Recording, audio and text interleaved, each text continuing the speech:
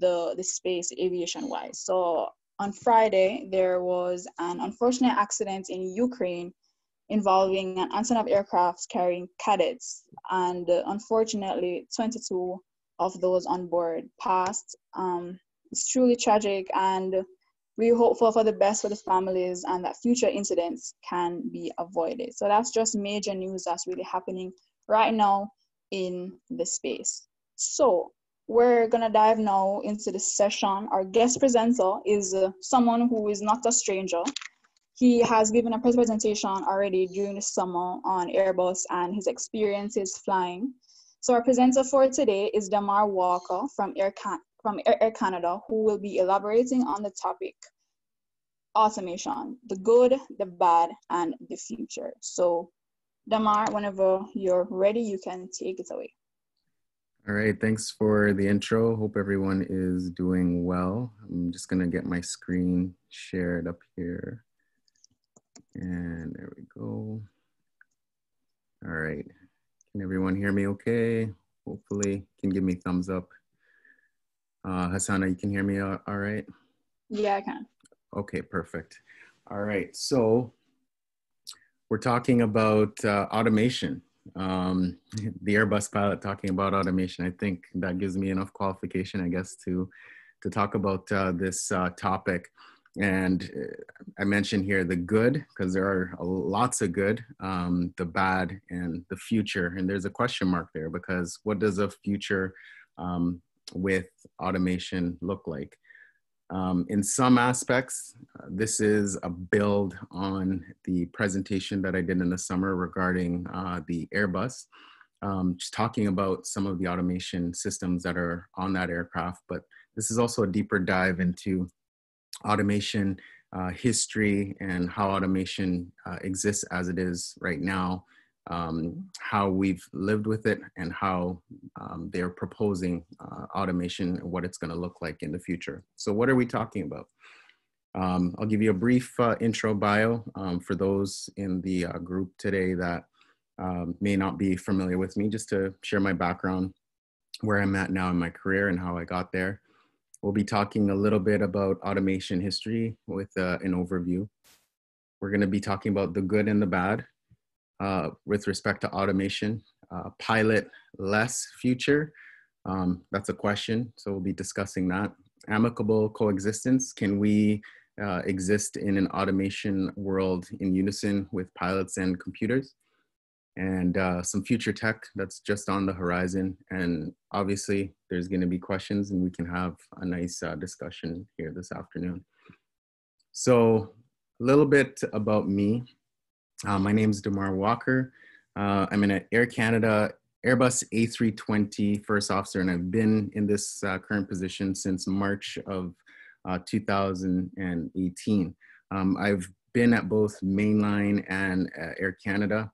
Started at mainline, mainline and Rouge. I started at mainline, went to Rouge, and now I'm back at Air Canada. So you know the story, I'm Jamaican born. Richard Gordon was mentioning he lives in Spanish Town. That's where I was born. Went on a 747 very young and fell in love with flying, and the rest is really history. Went to the University of Western Ontario, have a bachelor's degree in management and organizational studies in commercial aviation management with a minor in geography.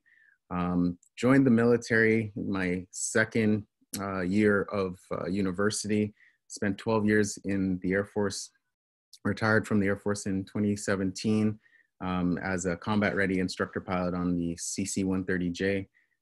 After the military, I was at WestJet Encore, where I was a first officer for a few short months. And now, as mentioned, I'm at Air Canada, living the dream, or in quotations, the nightmare based on COVID. But overall, even with everything going on, I still say this is the best job career in the world. So question, and someone I guess can unmute their mic to answer. What is automation? Don't be shy. Does anyone want to take a stab at what automation is?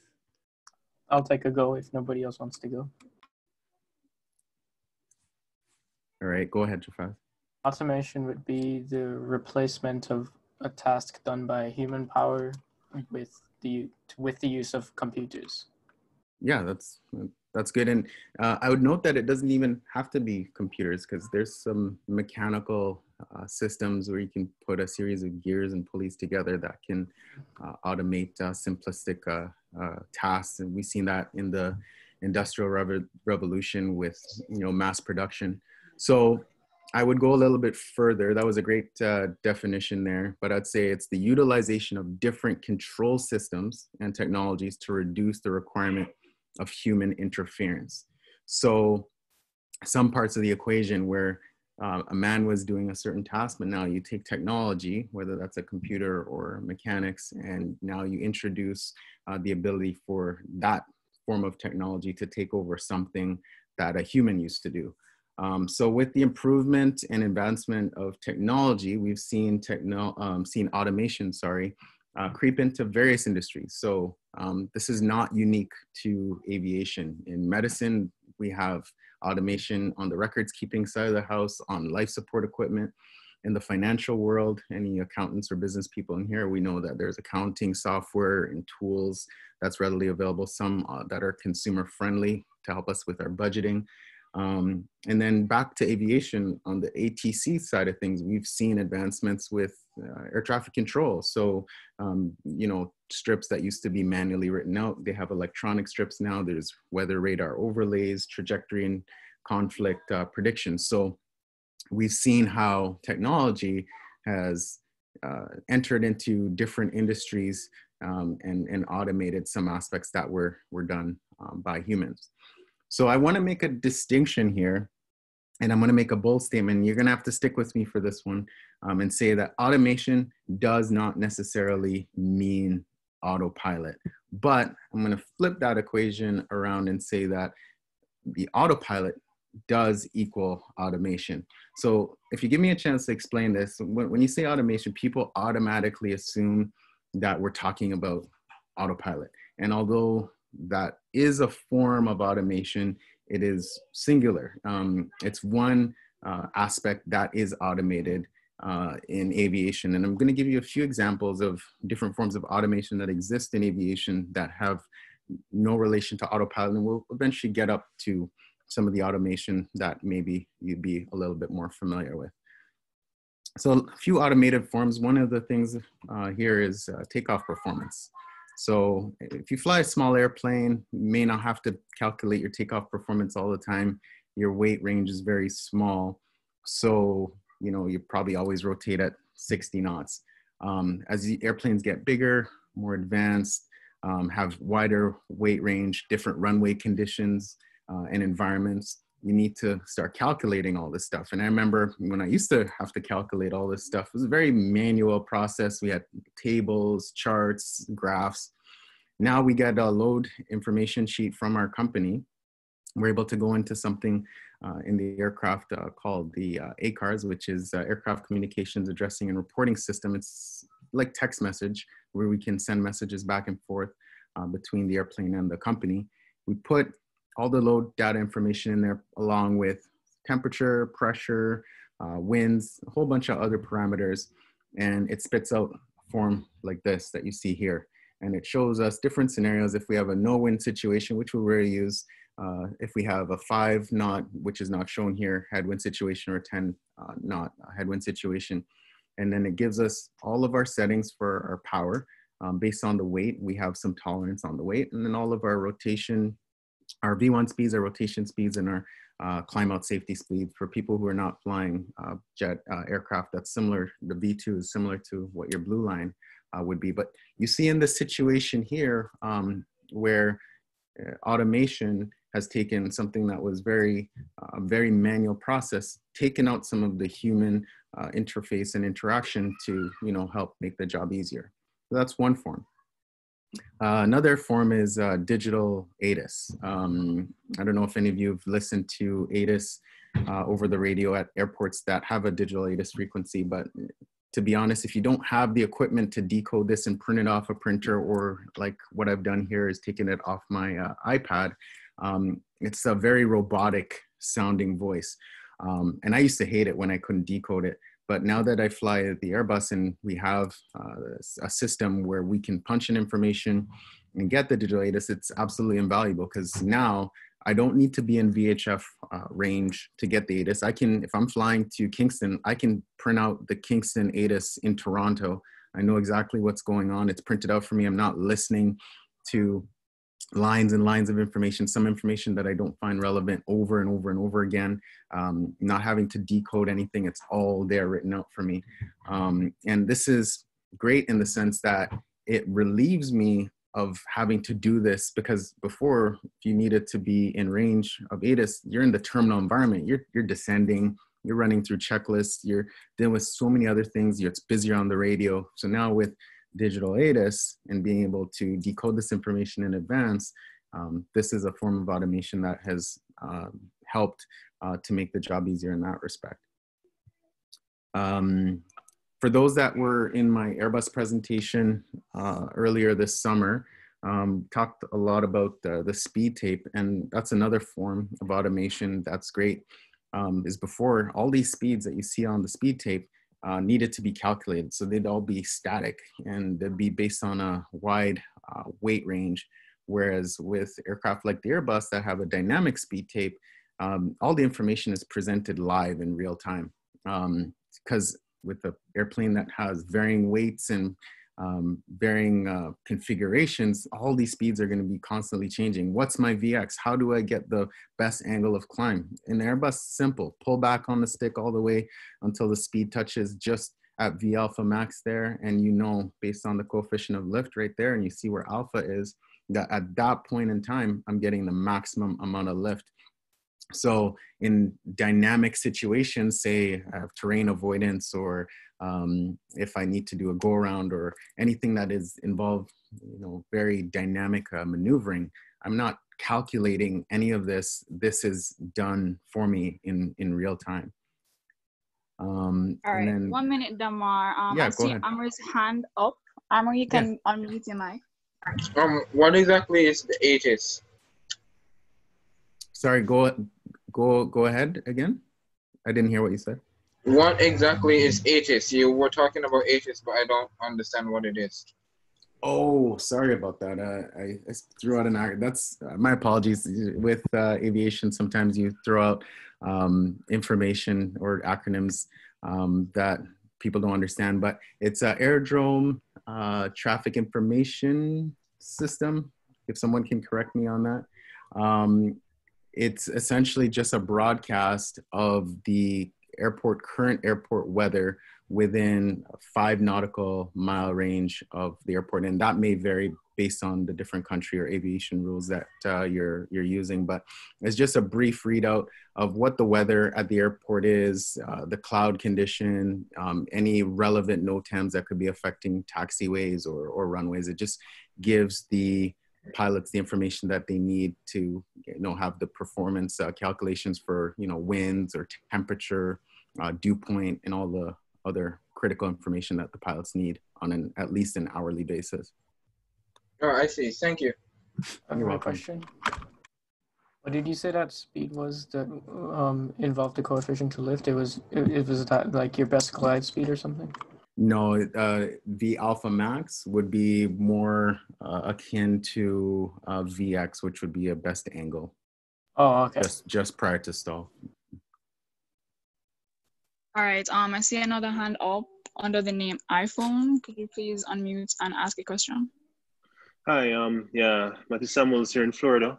Yeah. Yes, Recently just did a private pilot and I passed the written, and I'm just wondering, are the VORs like the navigation aids, are they automated as well, all the way? What aspect of them automated? What do you mean? I'm not sure I understand.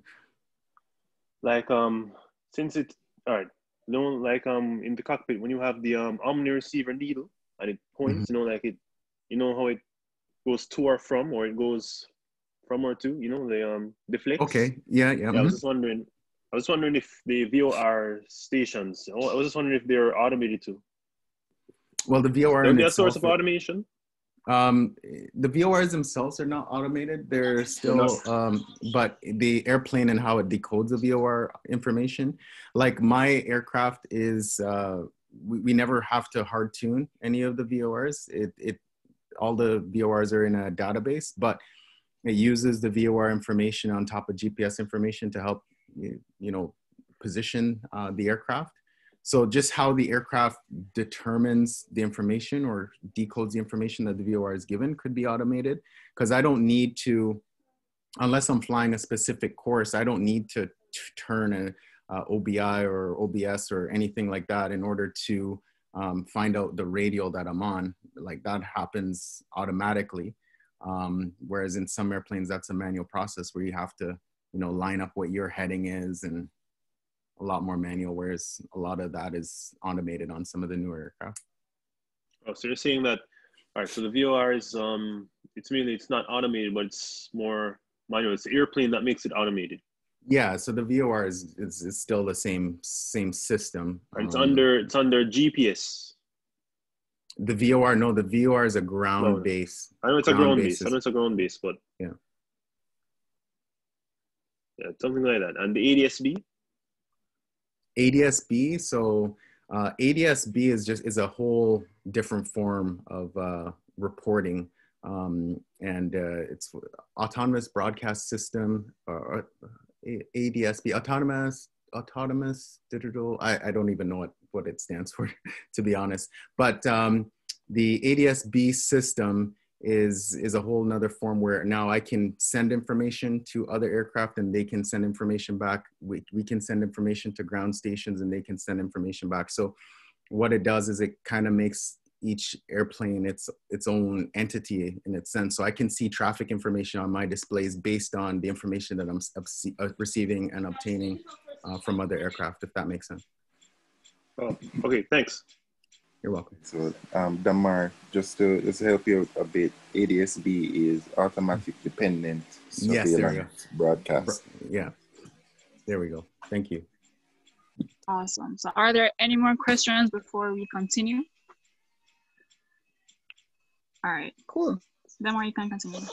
All right, so fuel management, and we're going to talk about a few systems here and then we'll move on, but fuel management's another aspect that gets a little bit more complicated on larger category aircraft.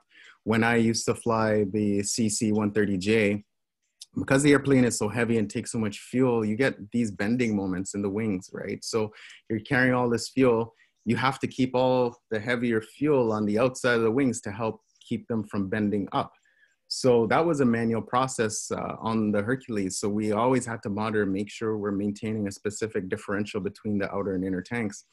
Moving over to the A320, now there's an automatic system in place that does exactly what I used to have to do on the Hercules, where if you look on this diagram, you'll see the inner tanks are at 1780, and this is in kilograms. So when the inner tanks burn down to 750 kilograms on the A320, there's an outflow valve that opens for the outer tanks where you see the 220 kilograms of fuel, and they allow the fuel to freely move. So this system of fuel management, another form of automation, is now helping to assist in a task that was very manual before to ensure that the wind doesn't have unfavorable bending moments. I think someone's off mute still.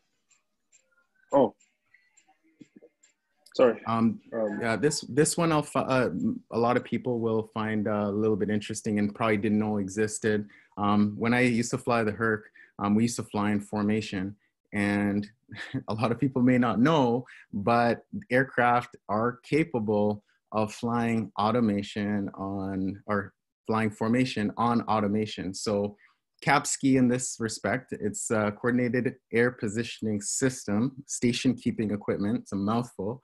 I'm able to enter all the parameters that I want with a whole bunch of aircraft, and the airplane will maintain and fly in formation automatically. It's, like I said, it's very input intensive. It's not perfect, it does have its drawbacks, but in a situation where you're flying in formation for long periods of time on complex missions, this form of automation was great in terms of relieving you from having to hand fly the automation, or sorry, the aircraft on your own. The automation really helped in that respect.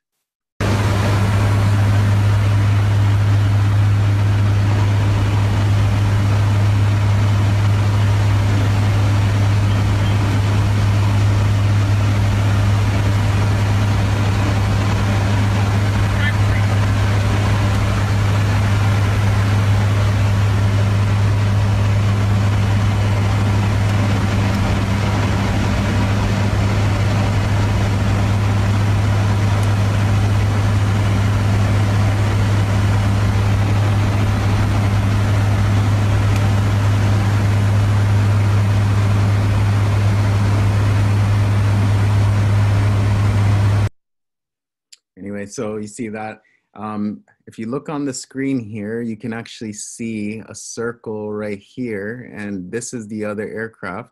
This is the aircraft that we're in right now. So we're using this automation. This was actually hand flown because the automation would kick off. It wouldn't want to fly such an aggressive maneuver with the autopilot on, but we've enabled it so that now it's a tool. So we know the distance and spacing that we want to maintain from the other aircraft.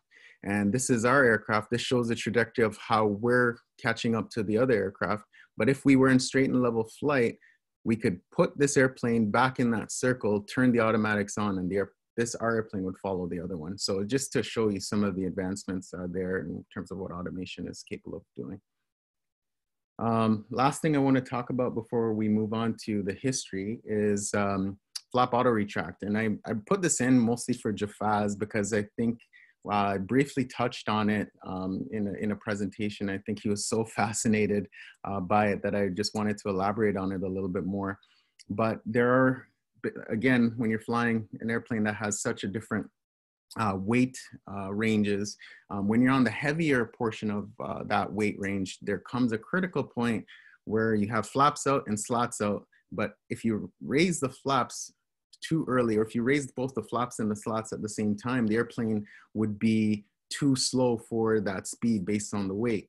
So, and if you did it too late, then you'd be going faster than the flaps or slots are suited to be. So what Airbus has done with the system on the A320, and it's even more critical on the A321, is they've created a system where once you're accelerating at heavier weights, and you get above 210 knots, to help so the pilots don't have to do this on their own, it retracts the flaps, keeps the slots out, and then you're able to accelerate through the flap restrictive speed. And then once you're faster than the slot retraction speed, then you're able to retract the flaps on your own. And you can see this diagram gives a full logic of the system in terms of how it functions. When you're on the ground, you're at flap 0 and you're less than or equal to 100 knots because you're not moving. So you put the flaps to 1 and you're going to get flap 1 plus F, which is 1 plus F just means you're getting slats plus flaps. Whereas if you're in the air, you're greater than 100 knots, you'll see if you put the flaps from 0 to 1, you're only getting flaps 1. But on the reverse, if you're at flaps 2, and you go to flaps 1, if you're less than 210 knots, you're going to get 1 plus F. If you're greater, then you're going to get flaps 1. And then here you can see the relationship where if your airspeed is greater than or equal to 210 knots, it automatically goes from 1 plus F to 1. So I mean, maybe a little bit confusing for the first time seeing it, but it just shows you how the automation works with flight augmentation systems to help assist the pilot. So as I mentioned, even though automation has crept into many different industries, it's had its place in aviation for a lot longer than people think. Just shortly after we've had powered flight, the most basic of autopilots existed shortly thereafter. And to today's world where, where we have automation that's capable of managing most aspects of flight. So in order for us to have gotten from where we started to where we are now, there were some key developments that occurred. And there's 4 in particular that I want to take a closer look at.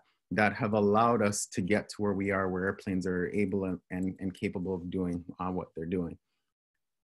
So the first thing we'll talk about is the first autopilot. Now, before I give the answer away, I just want to kind of gauge, and someone other than Jafaz or Richard or Hassana, can someone tell me when they think the first autopilot was introduced? Just a year, the first autopilot.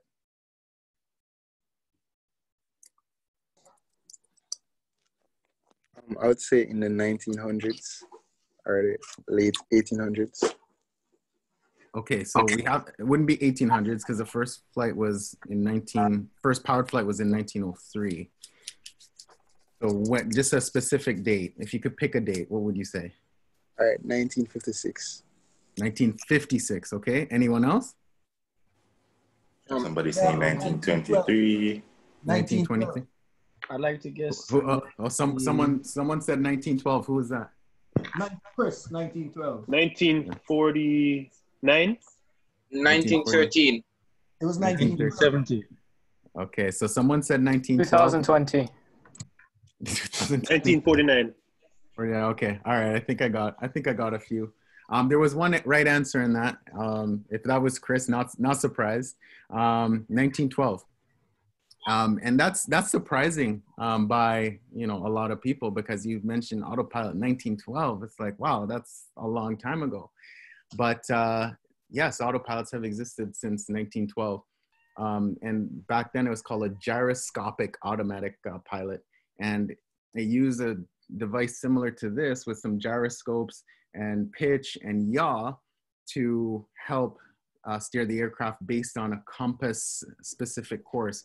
There wasn't anything mechanical linked to the ailerons. What they'd do is they'd build in dihedral in the wings. For those that don't know what dihedral is, it's a form of stability. So when you look at a wing and you see that the wing is almost angled, the tips of the wings are almost angled up from the neutral plane, that would be dihedral. When they're angled down from the neutral plane, that would be anhedral. So angled up, dihedral produces inherent stability, whereas anhedral produces inherent instability. So they'd use the dihedral aspect of the wing for roll stability. But it's interesting to note that autopilots have been around since 1912. So that's the first development and a key development, because the airplane needs to be able to control itself.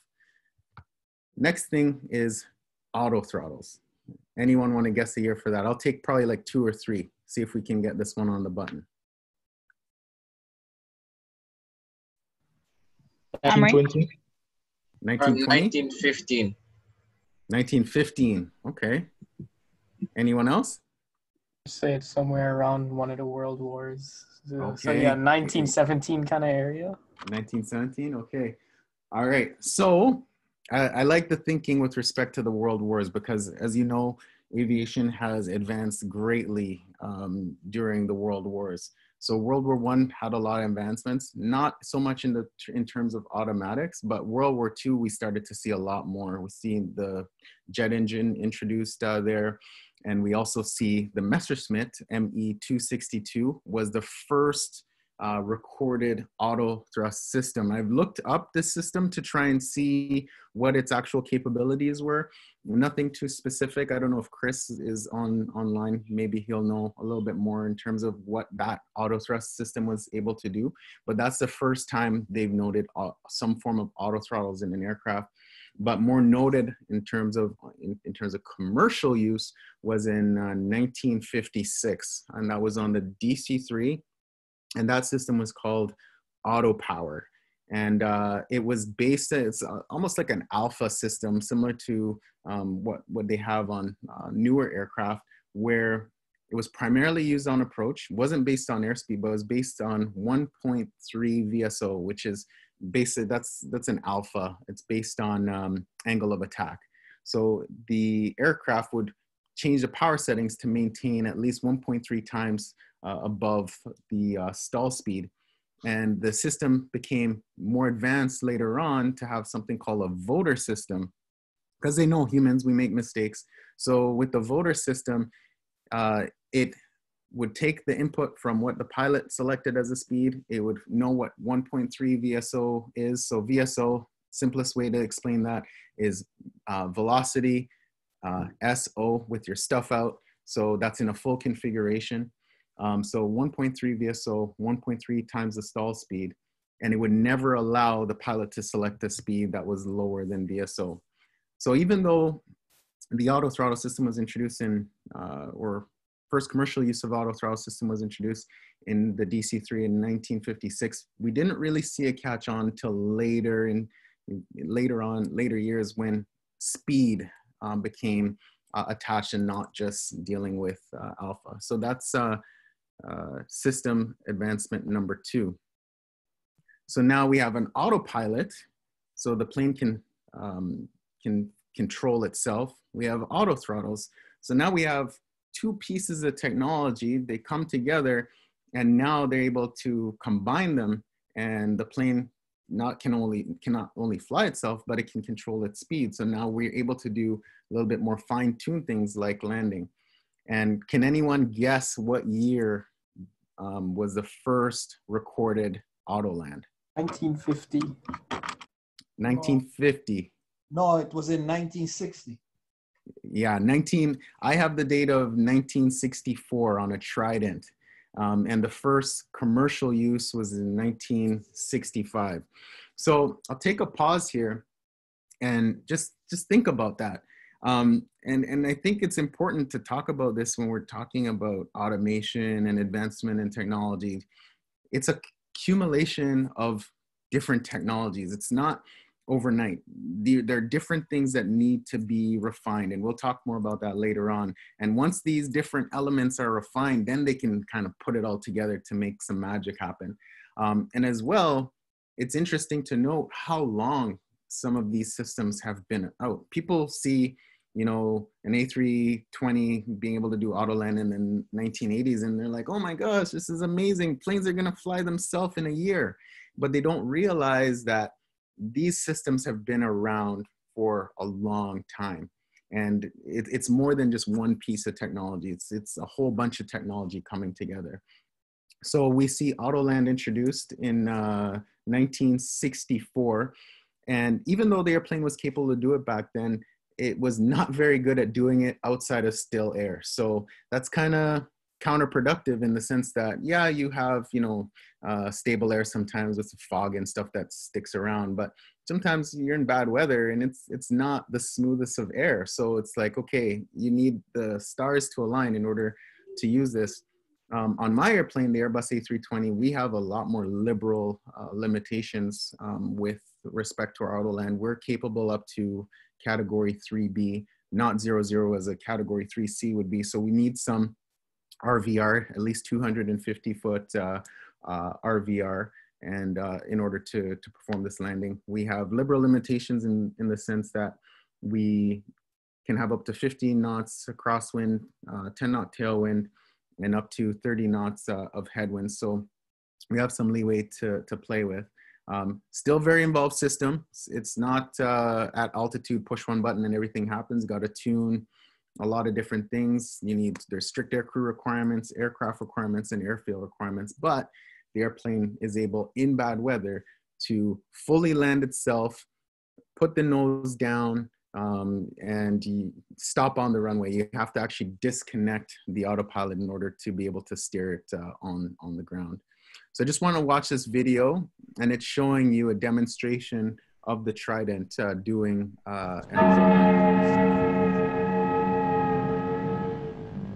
Even today, the Trident, fitted with Autoland, was to become the world's first commercial airliner able to land in fog. Test pilots Ron Clear and Jimmy Phillips demonstrated an Autoland approach into Hatfield. Over to the pilot.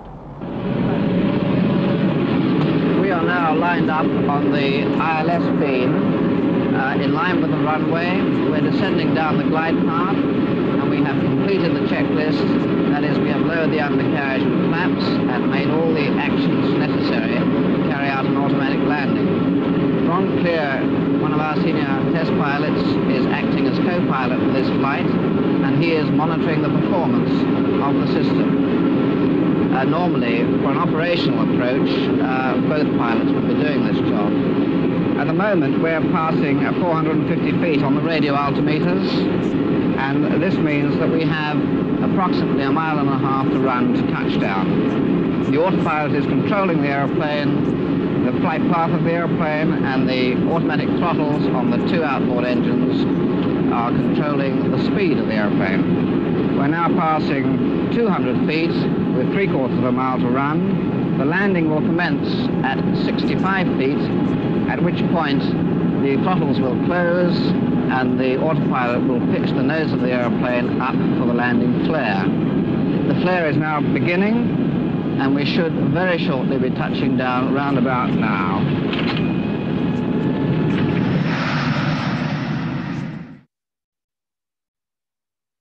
So as you can see there with the Autoland system there, yeah, airplane, 1960s airplane, fully capable of landing itself. Awesome stuff. 1 minute, I see Amri's hand is up. Yeah, go ahead. So is it standard nowadays for pilots to use auto landing? Standard. So no, because I think Jafaz had asked me this at the beginning of the presentation before anyone was in the room. He's like, have you ever done an auto land? And I've been on the airplane for 2.5 years and never done one in the airplane, because the thing is, if you're going to do an auto land, you need to tell the airport that you're doing, they need to protect a certain aspect of the airfield. There's different hold short lines that need to be protected in order for the system to function properly.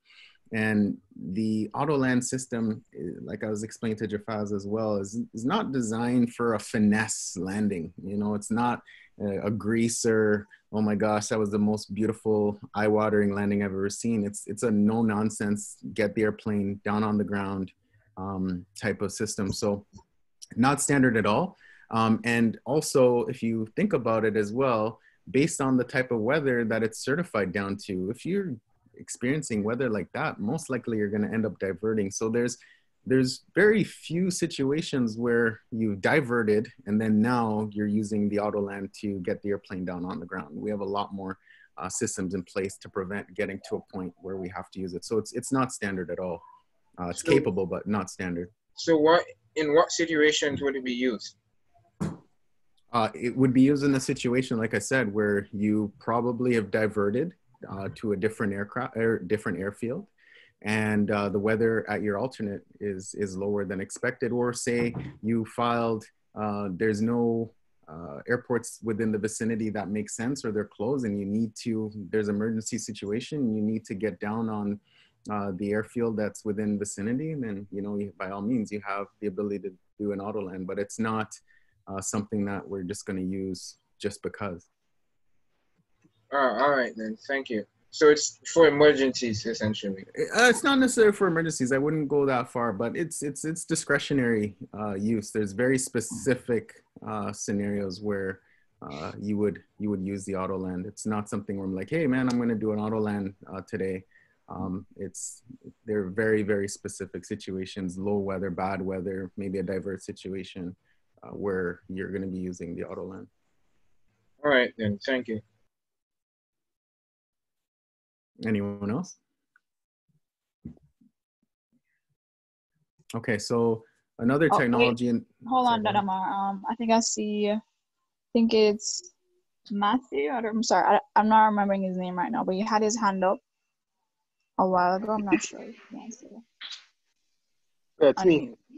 Okay. Hi. Yeah, it's me again, Matthew. Matthew. Okay.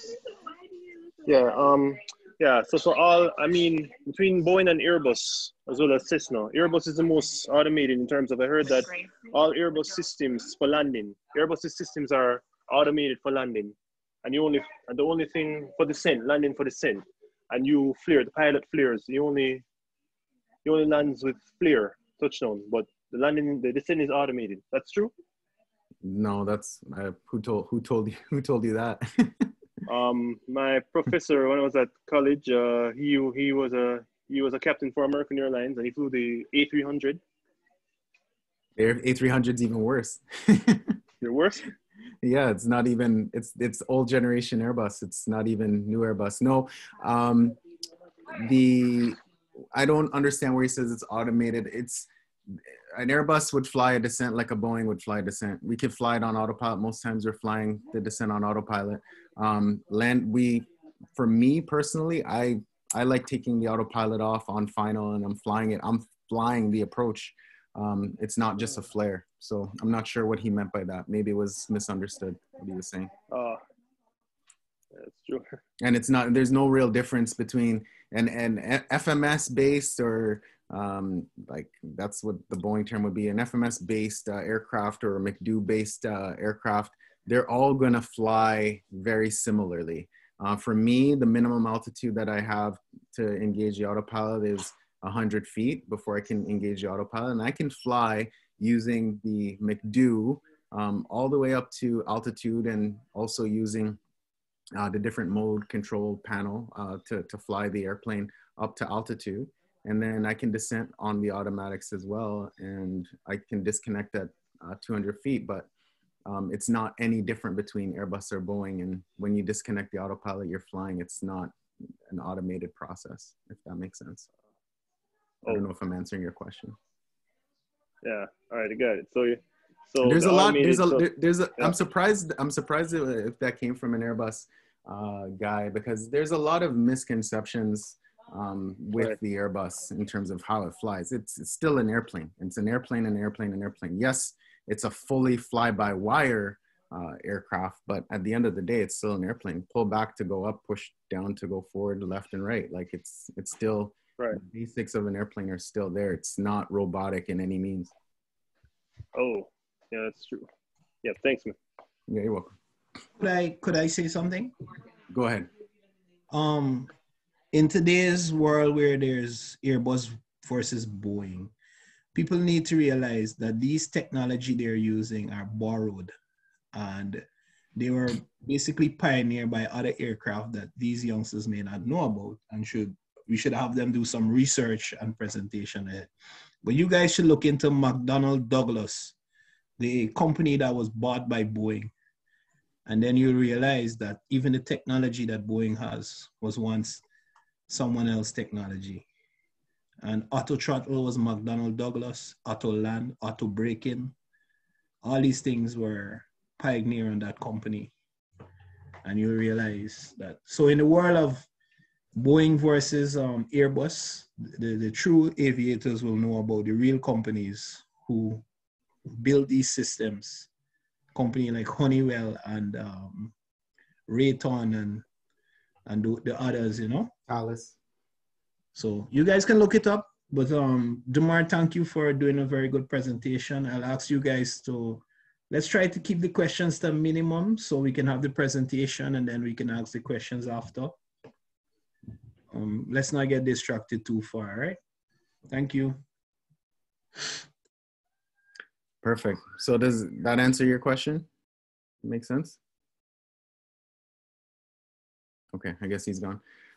So yeah, so fly-by-wire, this is the Oh, no, I'm here, man. Okay, so you're good?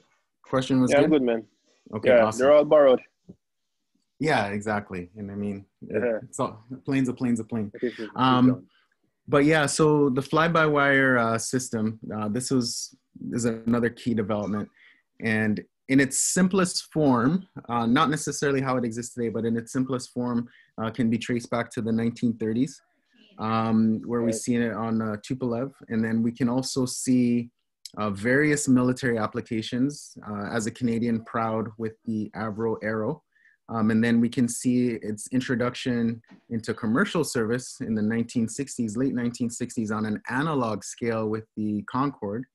And then later on the airplane I'm flying right now, the Airbus A320 in the 1980s on a digital application.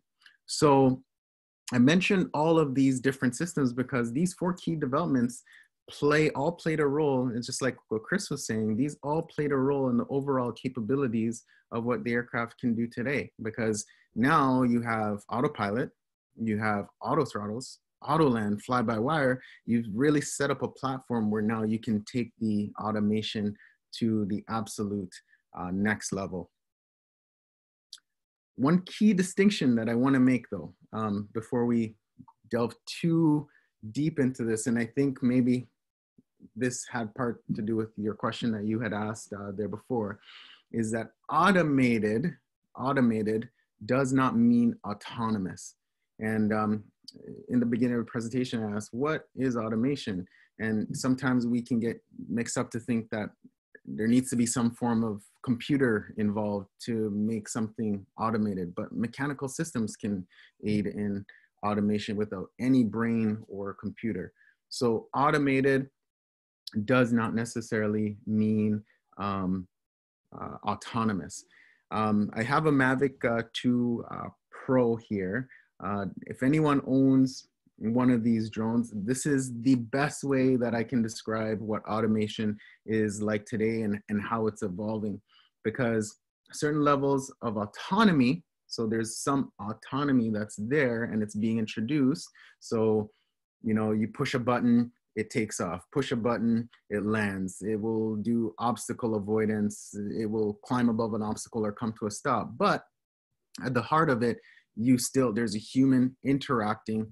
It has these autonomous functions, but still it's not fully autonomous, because in these cases, it still requires some human programming or interference or input to follow a set of coded parameters. And this kind of also lends back to the question, there's two schools of thought out there right now, and I'm going to address those right now. One, in the public or the public's eyes, they overestimate what airplanes are capable of doing. So they think that, you know, the airplanes that we fly, Airbus A320 or 737, they're fully autonomous. Pilots get in there, we push one button, airplane is like a robot droid overlord and just takes over, does everything, lands at the destination. I was just along for the ride. And then there's others that underestimate what you know, this automation level can do, and they have no idea. There's people today that have absolutely no idea that an airplane is capable of landing itself in some cases. And I think this has trickled down to pilots, where there's now sometimes this stigma attached where pilots feel like they're almost lesser pilots for using automation or relying on it. And Airbus versus Boeing, there are some Boeing pilots that feel like, as an Airbus pilot, I'm not a real pilot. And that's the furthest thing from the truth. So before we move further in the conversation, let's talk about some of the pros in terms of automation and what it brings to the table. For one, I would say it reduces pilot workload. We talked about some of these systems before: takeoff performance, fuel management, station keeping, even landing performance, so on and so forth. So many different flight augmentation systems. A lot of these things were manual processes before.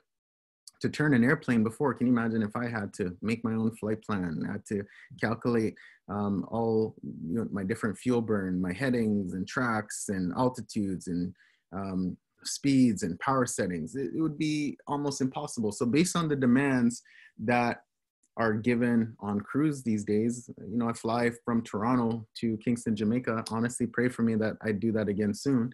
But you fly from Toronto, Kingston, Jamaica, you know, have a plane full of passengers and cargo, turn that airplane around in an hour, and I'm back to Toronto. Within an hour after touching down, I'm on my way back to Toronto.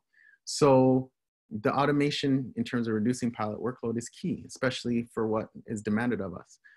Increases situational awareness. So this is absolutely key. When you're in an airplane and you're on the controls, you're on the stick, you're on the throttle, you're going through weather, you're focusing on flying an ILS, maintaining power setting, make sure you're not overspeeding anything.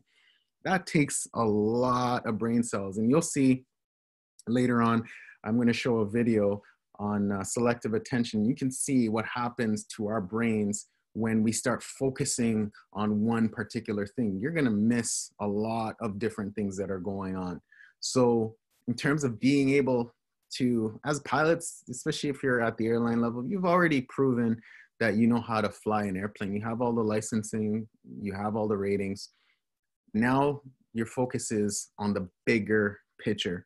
You'll also note at like places like Air Canada, when they're doing their command upgrades, they don't even care if they see the captain flying. In emergency situations, they actually prefer if the captain delegates the flying to the FO, or if the automatics are working, that they use the autopilot, because that's where you're going to be able to sit back, take a look and take stance of the bigger picture in terms of what's going on around you, and make good, solid decisions. So as a commander, if your FO's there and it's emergency situation, you want to take actual control of the situation. Sometimes the best is to relinquish that control to the machine or to the other pilot. Increases passenger comfort. Well, I would like to think that my flying is the most comfortable for passengers, but it's not. The plane is gonna do a better job of flying than I can, especially if it's straight and level. It has the ability to just do that with such finesse. I don't know if any of you have ever been flying and you're on approach and you feel the inputs start to change a little bit, it becomes a little bit more aggressive. I don't know. Maybe it's because the pilot took the autopilot off and is now flying. So absolutely increasing passenger comfort is key. We talked about landing minima, decreasing landing minima. Having the automatics do the job has allowed things like Category 3. At Air Canada, Category 2 and Category 3s are automatic landings. You can land manually on a Category 2, but a Category 3 is an automatic landing, and that's because of the lower minima, and without automation, that wouldn't be possible. From my Airbus presentation, we saw centralized aircraft diagnostics with the ECAM, so electronic centralized aircraft monitoring.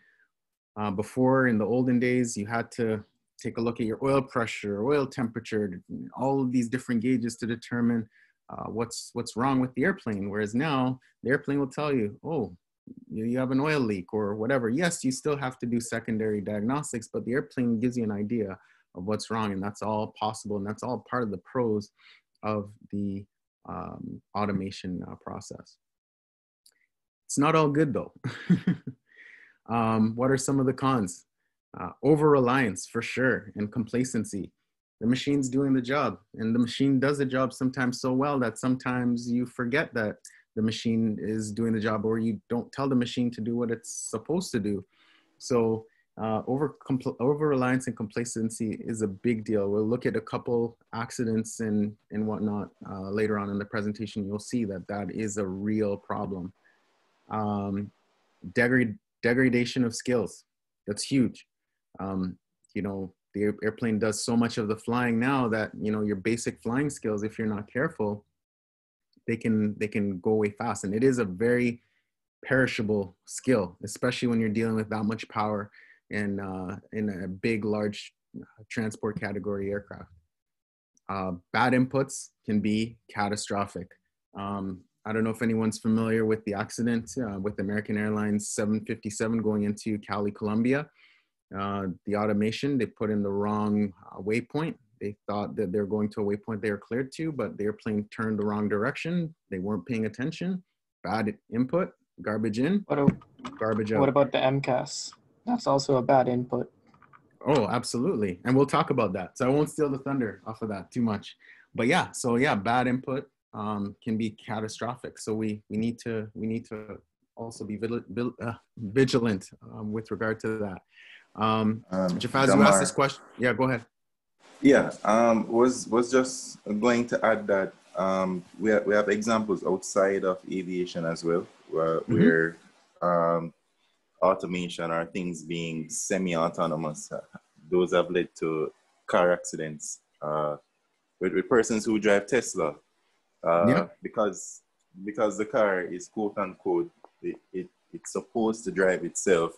People kind of don't look at the fact that it's semi-autonomous and not fully autonomous. So they don't realize that they still have to be paying attention to the car and monitoring it and what it's doing. So that has led to a couple of accidents as well. Just to give an example of something not aviation related that has to do with automation. Absolutely. And I bring up the Tesla example a little bit later on, but you're absolutely right. and that's one of the dangers of you know, this autonomous world that we're entering, where in aviation, for the most part, you hope at least that you're dealing with professionals and they understand the machine and the limitations. But you'd introduce this to someone, you know, who's just, you know, and the thing is, in aviation too, you're supposed to know the systems and know it inside out and know, you know, when you can use it, when you can't use it. We have very strict limitations. Like I talk about category 3, we know when we can't use it. But now you introduce autonomous driving in cars and people are like, okay, hey, I'm going to take a nap, or I'm going to put my makeup on, and they're not paying attention because they think that the machine can do it on its own. And we're just not there yet. That's why I was always thinking they should have introduced autonomous driving to trucks before cars, because those people are trained drivers instead of just the average driver. Because I've seen many people get in accidents on Teslas. Absolutely, right? And that's the thing. It's different when as a professional driver, where this is your job and you have a license that you hold. I mean, everyone's licensed on the road to drive, but I wonder. You can buy a license. I wonder if people buy their license, because literally they just don't have any care for any of the rules of the road. And now you add another layer of complexity for this autonomous driving. Yeah, I agree with that statement. Like, yeah. You can't, yes, because for trucks, it's very hard to get a commercial driver license, and not anybody can just get it. You have to train. So I feel like if they get the autonomous driving, they're the people who need it the most. You don't need an autonomous car to go down to the store to buy Island Grill. But if it's your job and you're on the highway every day, I think that will help out a little bit more. Yeah, I think if it can get to a point, and it will, where safety can be improved and we can reduce the amount of accidents on the road by having autonomous driving, I think it's a win. It gets to a point that's good enough. They should just take out the steering wheel and the pedals and just make it drive itself. No control from the people. So, right. Sorry, go ahead. Yeah, there's a question in the chat from Andrew. He's asking, was it really a bad input entirely, or an input that's needed but wasn't done correctly? For the Cali-Columbia crash with American Airlines? He didn't specify what exactly. Well, okay, so if it was with the Cali-Columbia crash, it was literally a bad input. So the airplane was literally not on the course that it was supposed to be on. But also, it was also, Cali also had their navigation equipment down, or so I heard, because of some uprising. Yeah, but that, I mean, even if the navigation equipment is down, if you're totally not where you're expecting to be and there's terrain in between you and where you need to go, that's not good. I mean, at the end of the day, it's not, and we'll talk about it. Makes me realize there's so much more to this presentation, but it's never just one thing that brings down an airplane, right? It's a series of things, right? So yes, you're right. That was a contributing factor that some of their navigation equipment was down, but also the airplane wasn't where it was supposed to be. So there was terrain in the way as well. And then their form of automation tried to help them, but when it tried to help them, they had their speed brakes extended, and the Boeing system didn't auto retract the speed brakes when they put the thrust up. So they said if the speed brakes had been retracted, maybe they could have made the climb out. So there's other factors that are associated, but one of the major issues there was that they were completely off their charted course.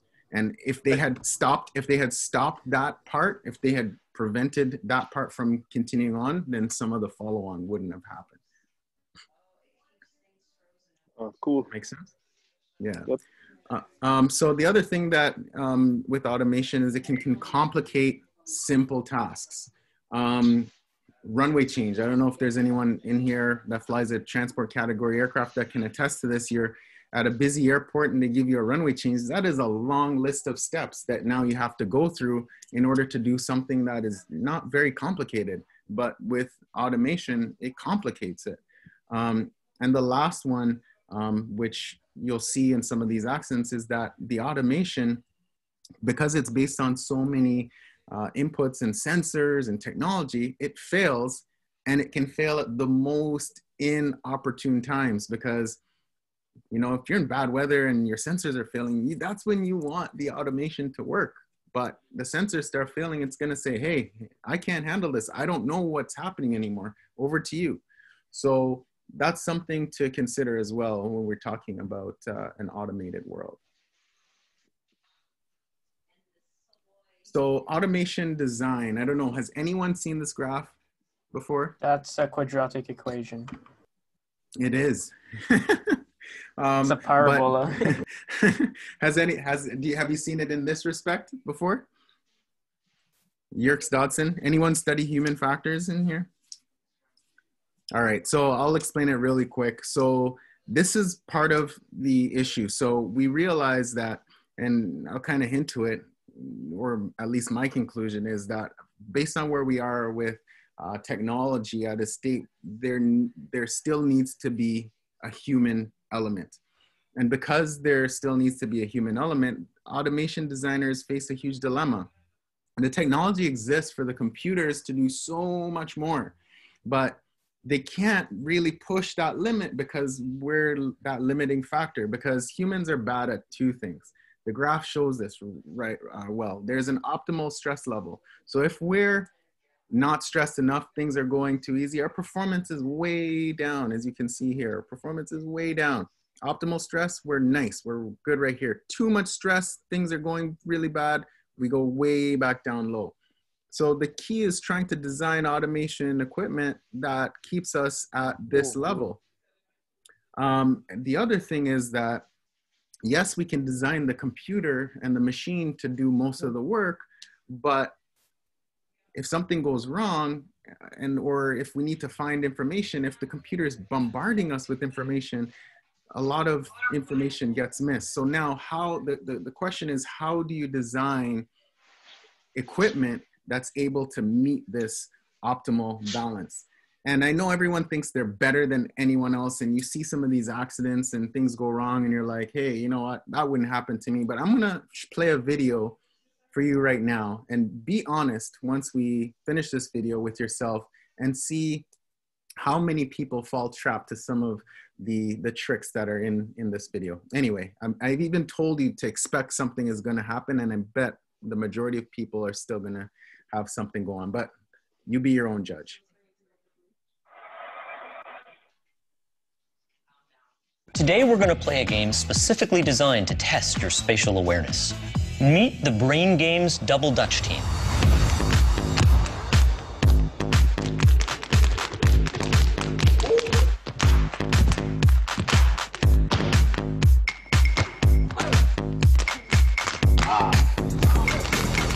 Now, what does jumping rope have to do with the brain? Well, Double Dutch requires off-the-chart spatial awareness. And today, these kids are going to help us test yours.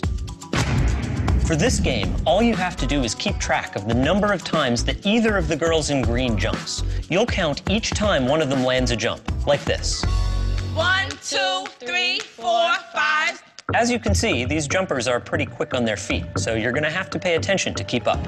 When the whistle blows, start counting. Ready? Go.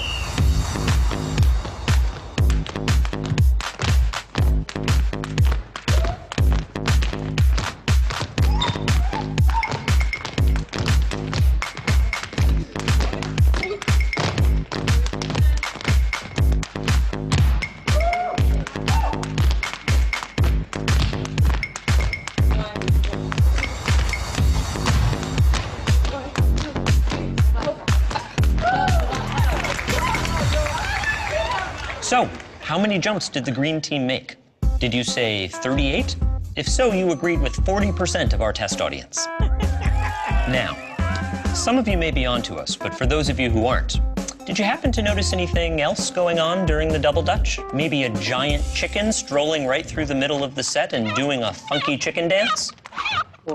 Now, some of you may have missed that funky chicken, but many of you probably saw it, and that's okay, because the chicken was just there to distract you too. Here's the real question.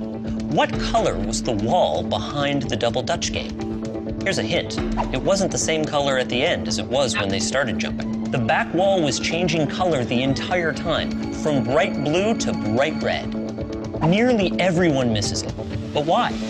It turns out there's far too much information coming in through the eyes at any given moment for the brain to fully process all of it.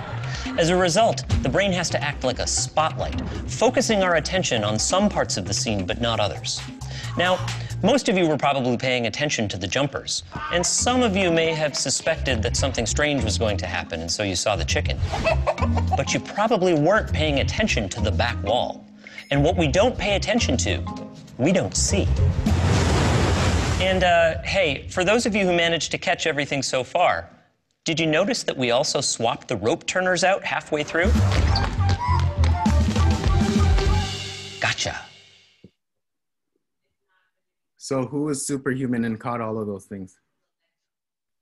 I looked away for. I didn't see that. I didn't see that the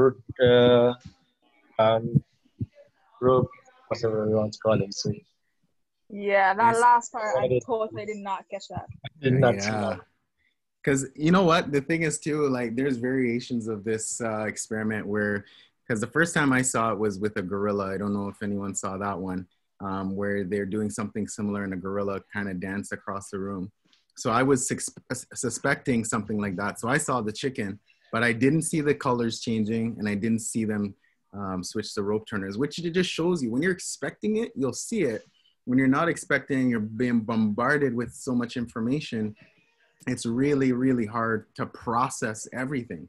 So because I'm hinting to a future in automation that includes pilots, it's a dilemma design for these aircraft designers. How do you make an airplane that has enough interaction for us to be stimulated at our optimum stress level where performance is there, but also how do you present enough information so we get the right information at the right time and we're not bombarded and start missing pieces of information. It's a key element. And as we can see, when you have layers and layers of this involved, there's sometimes you lead to some of these accidents. We're going to talk about, briefly talk about a few of the famous ones that happened, and then we'll move on to the next aspect of the presentation before we make some conclusions here. So does anyone, sorry, go ahead. Go ahead, you go ahead, sorry. Anyone know what happened with this one, Air France 296? Oh yeah, the pilot. You go, Ver, you go. The pilot, okay, he tried to keep the thrust level low while pitching upward, and he tried to lift it, but it was, yeah, it turns out he didn't, like the automated system didn't correct itself properly or in time, and it, I don't know, something like that. It went to the trees and crashed. Yeah, I think he was doing an air show, and he was trying to get as slow as he could, but the system wouldn't let him do it. So I think he hit alpha floor, and then, or something like that. So the plane wanted him to move, but I think he still wanted to stay down low so that people could see him. And I think he fought the plane to the point where it did something and ended up him falling into the trees because he was doing the exact opposite of what the plane wanted him to do. Okay, so see, I like this discussion because immediately people blame the automation in this respect. And yeah, we can blame the automation, but we can also blame the pilot, and we can blame both. But it didn't happen based on one or the other. It's how these two people or two systems work together. So in any accident, as I hinted to early in the presentation, there's a number of factors. And in this one is no exception. So there was late stabilization. In a jet, late stabilization is very, very bad. Because now if you are late stabilizing, you're forced now. So say stabilization, we always refer to configuration and speed. So now if you're late stabilizing, your thrust is to be all the way back. Jet engines at idle, low level equals bad, unless you're trying to touch down. Late stabilization is very bad. So that's one. So the power was at idle longer than expected. And so naturally, they're gonna take longer to spool up. They had planned this fly past. Someone has a volume in their background. I don't know if you wouldn't mind muting. Whoa. There's also trees at the end of the runway, but the thing is that runway wasn't the planned runway. When they were coming in to set up, they had planned the longer runway with a clear obstacle path, and then late in the game, which led to their late stabilization, they noticed that there were trees, 40-foot trees at the end. So now being distracted, trying to line up for a different runway, they planned not to go lower than 100 feet, and they ended up sinking inadvertently below 100 feet. So now you have late stabilization, obstacles at the end, being lower than they expected. Now you add in the Airbus element, where Airbus is always going to try and protect itself. It's not a robot, but it has automated systems that are designed to protect AOA. So being slow with the auto throttles off, the pilot's trying to pull back on the stick. There's no power that's introduced yet. The plane's like, no, no, no, no, no. I need to protect my alpha here. This is a really high angle of attack, and I need to protect my angle of attack. So as he's commanding backwards pressure on the stick, the plane's like, no, no, no, no, that's going to stall me. So it's pushing the nose of the airplane down. So with the long spool time, the airplane counteracting his movements, and so on and so forth, it was too late by the time he reacted. So you see, it's not one thing. It's a culmination of how the human is interacting with the automation. Here's another one. I have a question about that. Why didn't it just force the plane into alternate law or direct law to do this so they didn't have to fight anything? It wouldn't have to be an alternate law in order to for them to be able to overturn it. The simple solution to that would be for them just to have not had obstacles at the end, not be below 100 feet. There was a lot of mitigation that should have been done earlier on, like well before, like in the planning stages of things. They should have known what runway they were supposed to be lined up on. They shouldn't at any point in time been lower or so close to obstacles. Because even if you put that in a non fly-by-wire type aircraft, based on how late they spooled, they would have still probably clipped the trees, right? Or stalled the aircraft and then crashed into the ground. You know what I mean? Because that maneuver that they did, essentially in our books, is called a low energy go around. And for us, a low energy go around is firewall, so toga thrust. We have to decrease the attitude of the aircraft to at least a touchdown attitude. We have to accelerate the aircraft past the minimum approach speed. And then once we have all those parameters met, then we can start to climb. Because if you start to pull a nose back in a critical wing, like a jet, like a swept-back wing like the Airbus A320 has, you're going to stall before the engines start doing anything. So even without the automatics, that would have still been somewhat catastrophic. Does that make sense? Yeah, I see. And for your go-around, all of that is done by the SRS, isn't it? So SRS is a speed reference system, but the SRS will command a certain pitch based on the power that's set, right? But if you're commanding that pitch, but you don't have the power in, you're going to stall. And so when we do a low energy go around, it's designed to be done like where you expect the wheels are going to touch down. The energy is so low on the airplane that the wheels could potentially shut down, because you cannot follow the speed reference system on the Airbus until you're above a minimum speed, because it's going to try and protect. It's going to try and protect itself. So it's going to want to pitch to maintain so it doesn't lose the lift on the wing. Whereas if you're doing this in a conventional aircraft, it probably won't do that to protect itself, but you're going to be mushing through it. You'd probably end up in a secondary stall anyway. Does that make sense? What's a secondary stall? So now you have power on, you're not, the aircraft wing is not flying. So you haven't regenerated lift over the wings. And then now you're inducing a power on stall as the power tries to come in and the airplane is stalling instead of you braking it by putting the nose down. I see. Thank you. Any questions on that? Okay, so we have Air France 447. I'm not picking on Air France, I promise. Does anyone know what happened in this situation? I think it was dual input. One person thought they were overspeeding and one person thought they were stalling, and they were doing the opposite. Yeah, that's part of it. Oh, Andrew Cunnison said in chat, incorrect airspeed reading from ice crystals on the pitot tube causing the autopilot to disconnect. Okay, that's another part of it. So based on that, again, we're leaning towards the side of the airplane was at fault, you think? Or the automatics led to this with a combination of some pilot error? I think it's pilot error.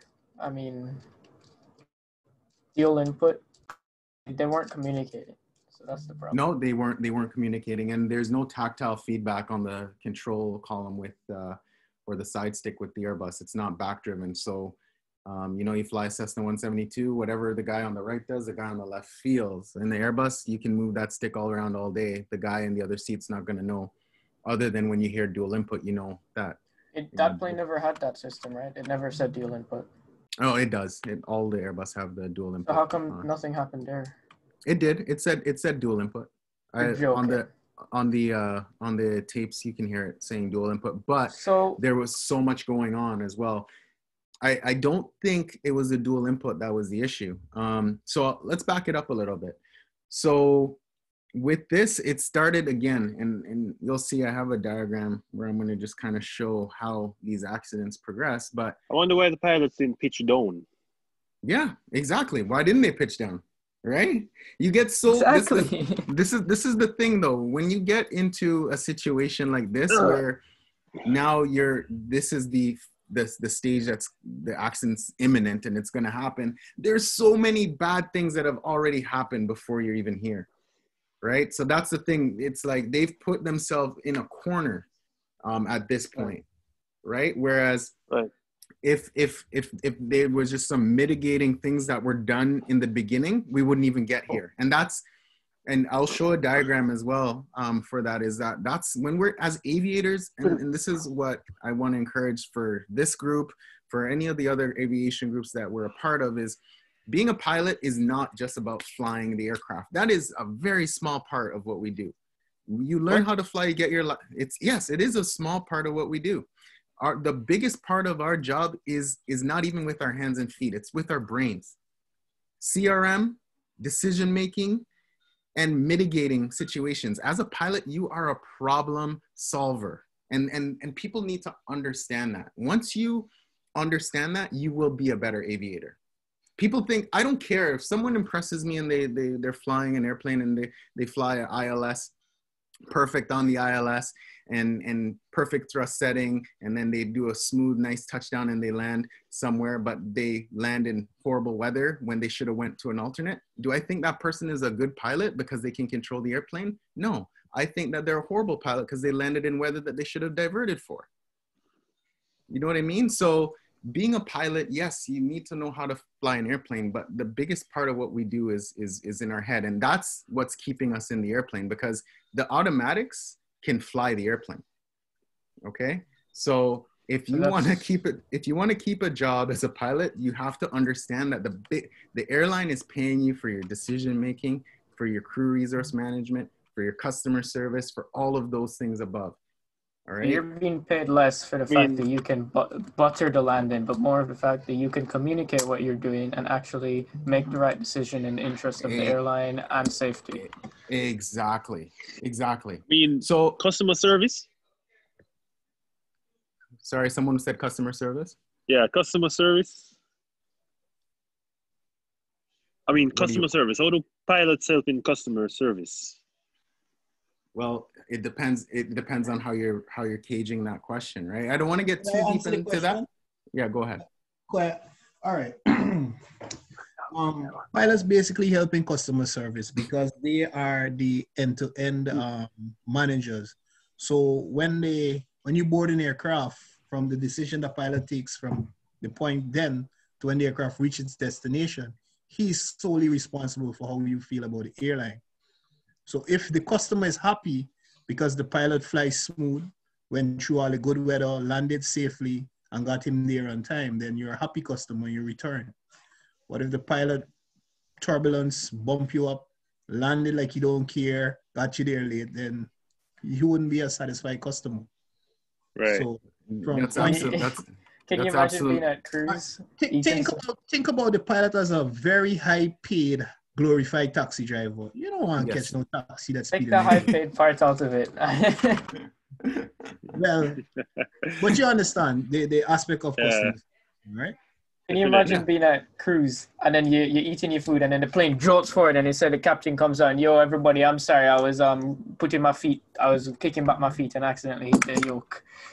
Yeah, I mean, it's more than you think. And we actually, at Air Canada, we had something called Focus In. And I know this is a little bit of a kind of sidebar here. I'll get back on track. But we had consultants come in and we did a Focus In course. And they said they did studies that show when pilots communicate along the way with passengers, when pilots interact with the passengers and whatnot, those people were more likely to come back and fly with that airline than when pilots didn't. So pilots need to understand that they play a bigger role in this than they think. It's a lot bigger than we have in our heads. And it's a very, very big part of the job, because you can make or break an airline based on how your pilots act.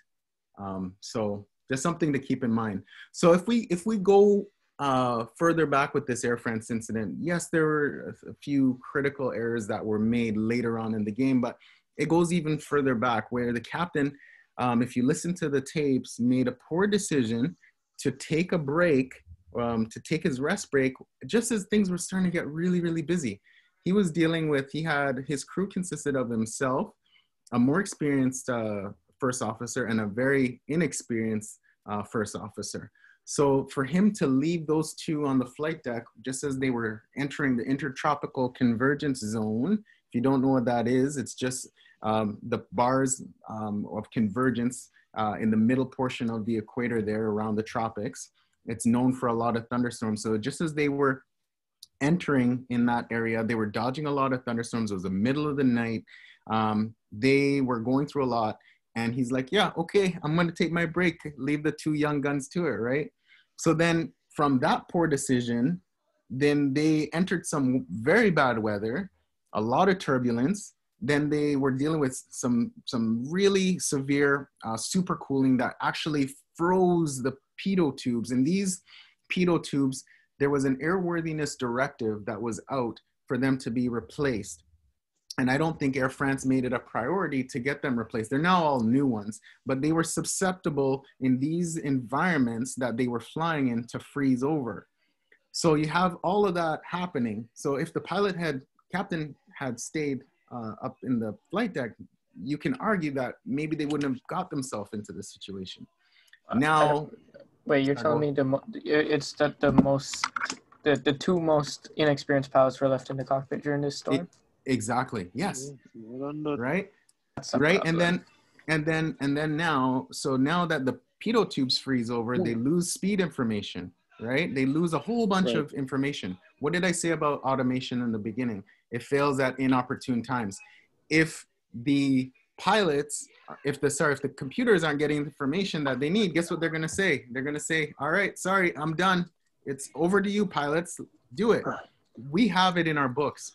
It's called an unreliable airspeed drill. You know what the reaction to what they should have done in the situation? And I can easily say this because I'm at airspeed 0 right now. But literally at altitude, they should have kept the power where it was, shouldn't have touched it, check the attitude indicator, ensure that the nose was above 5 degrees, and do absolutely nothing. That was it.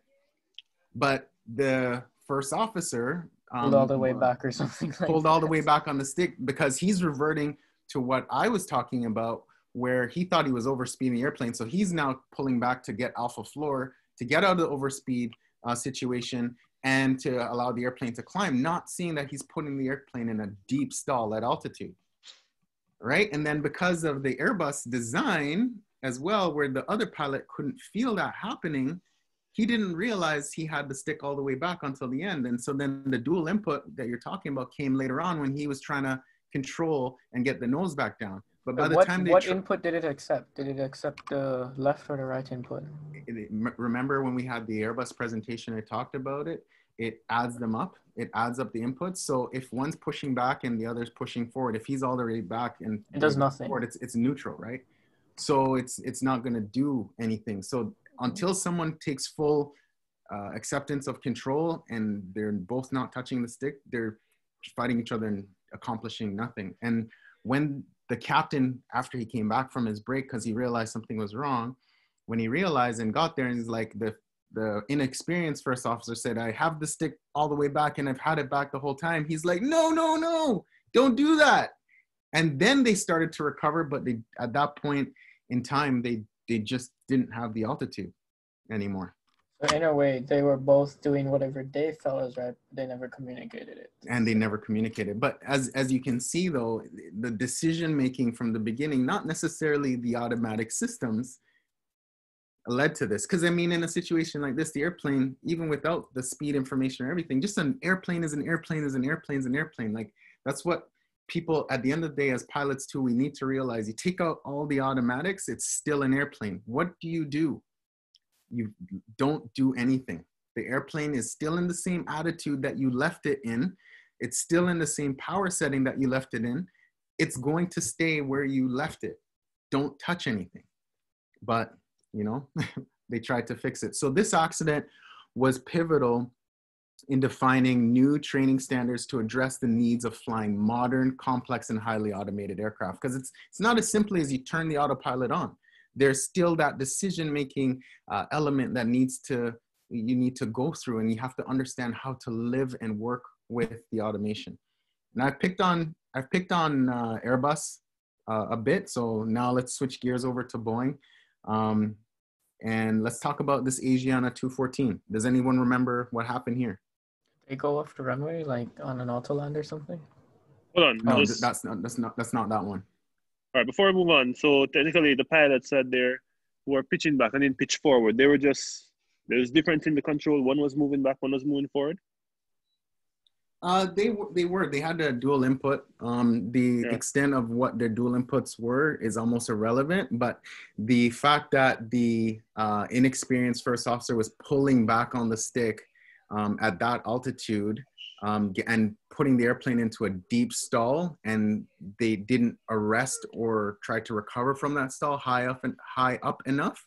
That was the end result that ended up in them impacting the ocean. Oh, got it. Okay, cool. Does anyone remember Asiana 214? How is the top broken off? From fire. Hey, I went away for a second. What is that happening here? What caused this accident? I haven't. I'm asking what caused this accident. Oh. Yeah, we haven't started talking about this one yet. I was asking if anyone knows what happened with Does this Andrew know? Andrew Connison Brian knows. Sure. Okay, I'll let you guys know. So approach and speed. Say again? Someone said it. Andrew said low approach and speed. Yeah. So yeah, ultimately it was low approach and low airspeed that led to this. But again, this is a situation here where you know, it's this disconnect in terms of crew resource management and automation that caused this crash, because you have a perfectly functioning airplane on a visual approach in awesome, you know, conditions. Look at the windsock, there's barely any wind. And you have this airplane that crashes just shy of the breakwater prior to the threshold of runway 28 left. So like any accident, as we'll see, there are a myriad of issues. But what had happened was there was an uncommanded or inadvertent selection of Fletch. That's a Boeing term. It stands for a flight level change. So the airplane power came up unexpectedly in a jet. When you're that close to the ground on profile, that's the last thing you want, is the power to come up above, you know, the threshold when you're on profile, because now you're going to be above profile and it's really hard to restabilize. So seeing this happen, the pilot panics, disconnects the autopilot, disconnects the auto thrust, puts the thrust all the way at idle.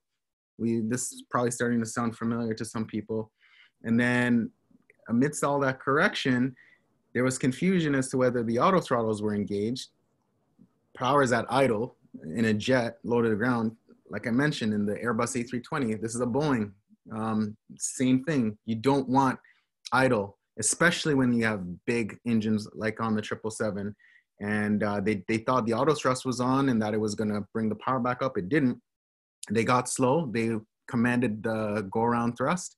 But at that point, it was too late.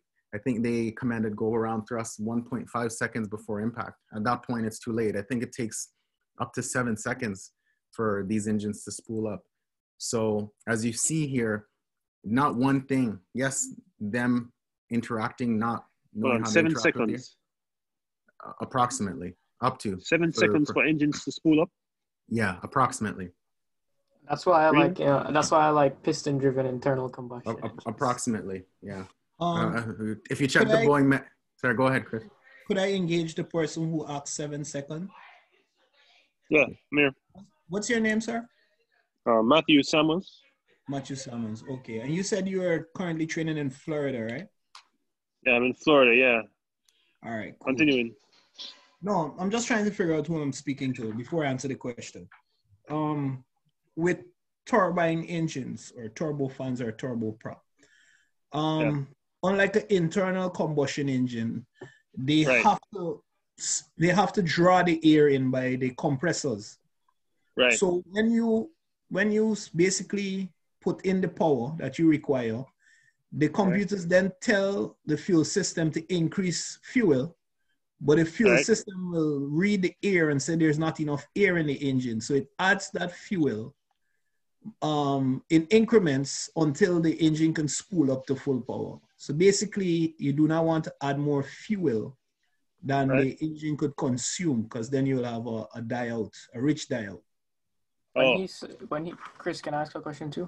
When he said it's because the engine is bigger, and I guess it has larger turbine blades, does like the moment of inertia have anything to play as well? No, even the small turbine engines, they all take a time, because unlike a piston engine, when you push that throttle in, it automatically opens the valve that allows air to go into the engine. And because that valve is open, you get an almost instant reaction. With a turbine engine, there is no big valve controlling the airflow. It's the speed of the turbines that control the flow. So you need that speed to spool up. So you can't add fuel in a heartbeat. It needs the time. So that is a disadvantage between turbine and piston. I see. That's why they wouldn't use it in a car, because you need instant power and things like that, right? Yeah. So plus it burns a lot of fuel. Yeah. So when you say 7 seconds, that's the time from idle to full power. So in that time, it's like progressively getting more and more power, though. Yeah. I don't know if you guys were here for my Airbus. I know Jafaz was, but Matthew, I don't know if you were, but we talked about stabilizing the engines. So when we stand up the throttles, we have to bring them up to 50% before we can advance them for takeoff. When we're advancing the thrust levers on takeoff in an Airbus A320, and you hear the power taking its sweet time to get up to that halfway mark before we add full power, or before we had our takeoff thrust, that is not a function of us moving the thrust levers slowly. The thrust levers are where they need to be. The time that it takes is the engine. That's how long the engines are taking to spool up. So the power is set, but the spool time is based on the engines spooling up on their own. If that adds some perspective to how long the jet engines take to get up. If they're at 50% though, the time from 50% to full power is a lot smaller than the time from 0 to 50%. So that's why it's important on jet engines that you have some form of spool on them, so that if you need that power, that it's there a lot quicker. It's faster from 50 to 100 than 0 to 100. For 50. It's faster from 50 to 100 than it is from 0 to 50, if that makes sense. Is it because of the moment of inertia? Or no? Chris, what would you say? During startup, the engine has to take a lot of energy to get it going. So it takes 12 seconds just to get the starter the right speed, with airflow going through the engine before you can induce fuel. And then once you induce fuel, the engine has to protect itself. So what the engine will do, it will shed fuel based on 3 parameters: the amount of airflow going through the engine, the speed of the engine, and the ITT. Most times we don't take the ITT, which is the interturbine temperature, into consideration. But the engine does. If there's not enough airflow to cool the engine, it will not add more fuel. Demar and the people who've been acquainted with turbine engine will understand that the temperatures in these jet engines will range between 500 degrees Celsius to about 1500 degrees Celsius. And the operating temperature is about 680 degrees Celsius. So in order not to burn your engines, it needs that time for airflow to come in and cool it during starting. So the engine needs to protect itself, and it just. Yeah, I mean, at idle we're like 300 degrees, on normal idle, 300 degrees Celsius. So it just gives you a perspective. If you got a tailwind, if wind is going up through the exhaust of a turbine engine, Demar would tell you probably noticed the ITT was higher during start. Yeah, sometimes it won't. Sometimes it can even affect the start. And for the Airbuses, they will shut the engine down automatically. Like yeah. So then you got to restart. That's critical. How do you start it then? Not in a tailwind. Have them push you so that you're in a headwind. That's an issue sometimes on the 6.7 as well.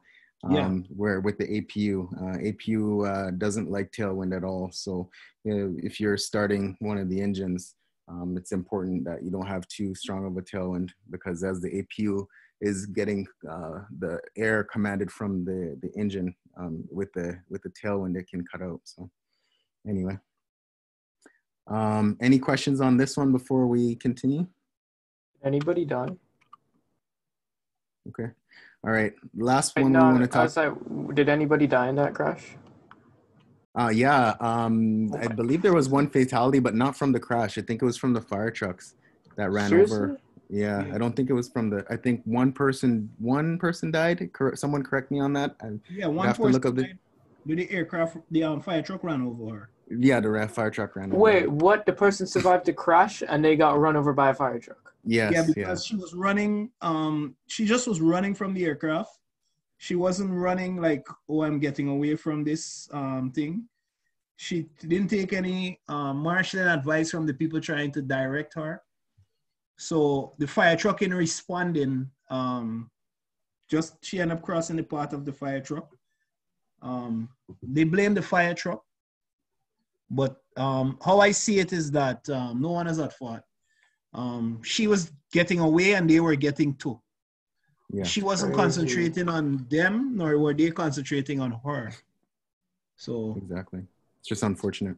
Yeah. So for this one here, sorry, I'm just trying to keep us moving. I don't want to run too far over the time. But Lion Air 610 and Ethiopian 302, pretty self-explanatory here. I think these are the most talked about accidents in recent history. So I know I don't have to really ask, but the airplane has been grounded since Ethiopian 302 and is in the process of recertification right now. But depending on who you talk to, there was an article written by William Lanjawishi, and he was saying that he put it's a scathing article as well, and he put a lot of the blame on pilots and saying Boeing designed a system that wasn't bad, and the pilots were just not good enough to do the right actions to overcome it. But a lot of other people realize, just like any other accident, there's a series of issues here. You have an unknown system, MCAS, Maneuvering Characteristics Augmentation System, that went rogue, had faulty information, and was trying to rectify something that wasn't an issue. And just like I said, automation tends to fail at inopportune times. It was introduced because the MAX here is a very late iteration of a 737 that's been heavily modified over the years. The engine's far bigger than what it was originally designed for, and it was designed to, act quietly in the background and give pilots the same feel as previous generation 737s. And the pilots didn't know about it, but in this case, when it had faulty information and the autopilot was off and the flaps were up, it thought there was a high OA, and it just kept trying to command a nose down. Were the pilot's actions correct in these? maybe not, but if you think you're getting all this conflicting information, how would you deal with it? And most pilots acknowledge that they would have probably done what these pilots had done in the situation. So I've been hinting to this all along, and as you can see with automation accidents, the big question is, who is to blame, the pilots, the automation, or both? And you see here from this diagram, and this is a famous James Reason model called the Swiss cheese model, and it shows that these pieces of cheese are different policies, procedures, and training all put in place. And when an error happens, you know, automation policies are supposed to stop that. If that doesn't stop it, automation procedures are supposed to stop that. If not, then training is supposed to stop it. Or CRM, it says HPMA, but that's a military term. It means the same thing. That's supposed to stop it. Aircraft handling skills are the last line of defense. That's supposed to stop it, but it doesn't. So you can see that if you mitigate with these things in place, then there's a unlikely for an accident to occur. And this is something that's key, is that we need to be very stringent on our procedures, especially when we're dealing with automated aircraft. At Air Canada, this is what we use. It's called the threat and error model. This is actually grilled into us, and it's as it looks and how it's designed, in that we want to stay on the proactive side of things at all times. So what we do is we identify threats early on, and we don't want to get down to the reactive state. If we do, I'll show on the next slide what we're supposed to do to get back up to proactive. And if we stay proactive all times, then this is how we prevent the Swiss cheese model from occurring. Because if we fall from proactive to reactive, and then from reactive, then we have an error, we're supposed to mitigate that to get right back up to being proactive. Because if we don't, we end up at UAS. US stands for undesired aircraft state. So in terms of working with automation effectively, I think we have to stress that there is a requirement for a lot more discipline in the flight deck. This is just from the previous model here. So it shows when we're reactive, we have to categorize things as there's two main categories. It's no time or time. If we have no time, then there's few situations where there's no time, maybe low fuel, fire, smoke, security. We plan, communicate, we get it done. If we have time, we have all the time in the world. Take your time, breathe in, nothing has to happen fast, create more time, plan, communicate. So these are some of the key things that are involved to ensuring that we live well with automation. So a pilotless future. So I asked Jafaz this question. Sorry, man, you're very popular. And I'll ask the group the question. Seeing that there's few rogue automation examples, most times, as you've seen in the previous examples that I've shown, humans are often the weak link. So with that being said, should we be eliminated, and will automation eliminate us? We've seen the flight decks dwindle down in positions. We've seen as much as 5 different positions on the flight deck, from a flight engineer, radio operator, navigator, pilots, to now having a captain, first officer, and sometimes in some situations we have single pilots. So do you see there being a future without pilots? Anyone? Yeah, in the far, far future after I'm gone. Like far, far future, but not yes now. and no. And why? Why do you state that? And what are some of your reasonings behind that argument? I would personally say in the future, when I say way, I mean like in 100 years or something like that, like very long time. When all of us here are dead, probably, but just way down the line, there'll come a point in time where you now question, is it really even worth it? And at this point, you would say the pilot is more of a liability than anything. Because at that point, we would say computers have reached a point where they can outthink people, they make better decisions, and their decisions are never biased towards something. And it's always in the best interest of whatever it's coded to do. And they would say, we don't need to pay these 2 people or this one person to do this task, when the computer is of better interest. Okay, that's a good point. I'd like to add something. So, looking at the Lion Air and the Ethiopian incidents or accidents, I would say that I'd agree with the guy saying that I don't see there being a cockpit without human beings for the foreseeable future.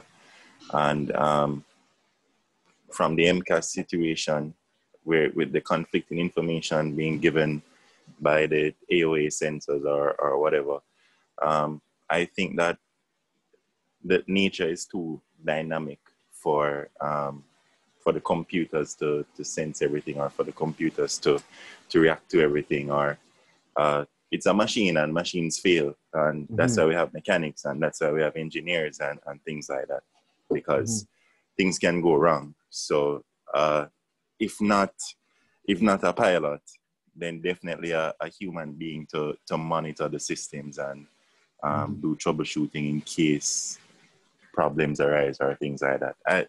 I don't think that humans will be eliminated fully, but I don't know if a pilot per se would be necessary. I mean, if you're up there and a problem goes wrong, you definitely would need to know how to fly an airplane. But I think in the long run, it's going to be more of a systems monitoring or overseeing type of aspect, as opposed to fully hands-on like we are today. Okay, that's a great answer. So for me to argue that, and I agree with you, I bring in, and we talked about this a little bit in the beginning, is what happened to a self-driving car future. I don't know if anyone's realized, but maybe like 2 or 3 years ago, there was a big self-driving push and a big self-driving hype that's gone fairly quiet. I don't know if anyone's realized how quiet that has gone, because there are some tech companies that made some bold promises. I know, if anyone can recall, GM promised that they'd have self-driving cars by 2019. That's come and gone. Ford said 2021. So they still have a little bit of time. Sorry, say that again? I can already tell you that's not happening. Yeah. Ford said 2021. I don't know if you recall as well, Uber was very aggressive in their self-driving program. I thought... Didn't that kill somebody? See, man, this guy is smart. So there was, in 2018, one of their test vehicles actually killed someone in Arizona. So their program has been put on hold. And what the problem people have realized as they try to push this technology, it seems very like a simple solution at first, but then as you dig into it, you realize that artificial intelligence, based on our current computing, when it's faced with challenges that it's never seen, it struggles, like absolutely struggles to solve the problem. And someone mentioned Tesla earlier, because Tesla has tried to combat this by having its self-driving cars constantly, and I mean constantly, upload information based on its real-world experiences, encountered situations and whatnot, so that it can constantly tweak its software. But even with that, they're realizing that when a self-driving car, based on all that programming and all that computing, makes an ill-advised decision, when it does that, they realize that is so difficult to debug, because it's hard for them to pinpoint why it's programmed this way. Why did it make that decision? And then we have to ask ourselves other questions like bad weather. What does it do in bad weather? My wife has a 2017 Honda Pilot, and I'll tell you this right now. When it's snowing, all those sensors are gone crazy, because you can take your hands off the wheel and will steer whatever. It can't detect the lane. It thinks another car is coming head on. It's telling you to brake, a whole bunch of things in bad weather. What about unpaved roads? There's a lot of unpaved roads in Jamaica. How do we deal with self-driving cars in that respect? In other countries, in Canada, in countries in Africa that have unpaved roads, how do we deal with that? Unmapped roads, the roads that are not mapped, how do we deal with that? And then the ultimate question is unanswered ethical questions like, if a self-driving car is faced with a dilemma where it needs to either protect itself and its passengers or protect a pedestrian, what does it choose to do? And how do we program it to handle those situations? So based on all of these parameters with a self-driving car and making it so hard to prove to regulators, because these things need certification that these cars are safe, how then can we apply self-driving or self-piloting to airplanes? One thing any pilot, you know, especially if you're flying larger transport category aircraft will know is that we have something called MEL, minimum equipment list, and we have a master minimum equipment list. And I'm not sure if this has been discussed in the automation realm. So how do we deal with these failures? Is there going to be any form of MEL relief? In this example, you can see there's a FMGC1 failure inoperative. And with that one component being failed, it shows all the other information here. But now we can't do ETOPS. FMGC1 needs to be deactivated. FMS1 is considered inoperative. Autopilot 1 is considered inoperative. We have to apply this MEL for the autopilot. Flight Director 1 is considered inoperative. Another MEL, Category 3 dual approaches are not conducted, and so on and so forth. So we now become so restricted. So how do we then, if we go fully autonomous, how do we deal with these failures? Have they been a part of the argument? What about the worst case scenario? In aviation right now, it's our bread and butter to talk about the worst case scenario. It's embedded in our training. You know, we talk about engine failures, rejected takeoffs, the worst case scenario. How do we deal with the worst case scenario with respect to self-driving cars? So based on all of this, I've concluded myself that outside of a closed loop, replacing humans in general, so to go pilotless, it's near impossible. On a good day, perfectly functioning systems and components, it's hard enough. So then how do you layer that into bad worst case scenarios? So I hinted to this in the beginning, and I'll go back to this now as we're getting closer to the end of this presentation, is we have to live with automation, and at least for the foreseeable future. So we have to do it effectively. And I fly Airbus. Maybe Boeing has something similar that they've come up with. But as an Airbus pilot, we have something called the golden rules, and there's 4 of them. And the first one will be very familiar to everyone because this is spread aviation wide, and it's done in this order. Airbus says fly, but we'll better know that as aviate, navigate, communicate. I'm sure every pilot in here has learned that. And in the situations that happen, if these priorities of flying the aircraft, navigating the aircraft, and communicating effectively were used, a lot of these accidents wouldn't have happened, and there would have been a much better amicable coexistence between pilot and machine. Use the appropriate level of automation at all times. And I'm going to show you on a chart right here. So this is called the automation pyramid, and there's some Boeing terminology in here, but it all means the same thing. At the top is fully automated flying, and as you see on the left-hand side, that is for decreased workload, increased SA. And at the bottom is all fully manual flying, which is decreased SA and increased workload. And what Airbus is saying is, these have different times and places. Use them at their correct times. And as you can see, sometimes it makes sense to use all the automation, whereas sometimes it doesn't make sense to use the automation. And sometimes you can go from all the way up here to all the way down here. Sometimes it makes sense, if something's not going right, maybe you disconnect one aspect. So instead of going all the way from the top of the pyramid to the bottom, you go to the 3rd level. Maybe, the 2nd level, or maybe you go to the 3rd level, but always use the appropriate automation at all times. Understanding the automation and the FMA. Airbus says FMA, Flight Management Annunciator, or Flight Mode Annunciator. Always understand the FMA at all times. What is the airplane supposed to be doing? Is it doing what I told it to do? You know, if you program the airplane to do a descent and a staying level, looking at the FMA will tell you if it's supposed to do what you're supposed to do. In the case of San Francisco, if they were reading their FMA or their mode enunciations properly, they would have seen that the auto thrust was off, and they would have been able to rectify that situation. And the last one, but not the least important, is take actions if things don't go as planned. When you see that you're in a situation, it's not working out, it's not going the way you had desired it to go, take appropriate actions. And I think if we follow all of these rules, these are the Airbus golden rules, but if we follow all of these rules, I think it will make us better pilots as well, but it will also make us better pilots in automated situations, because regardless of the amount of automatics in the airplane, it's still an airplane. So some of the things that you can do, these are things that, I try to incorporate. My SOPs support it.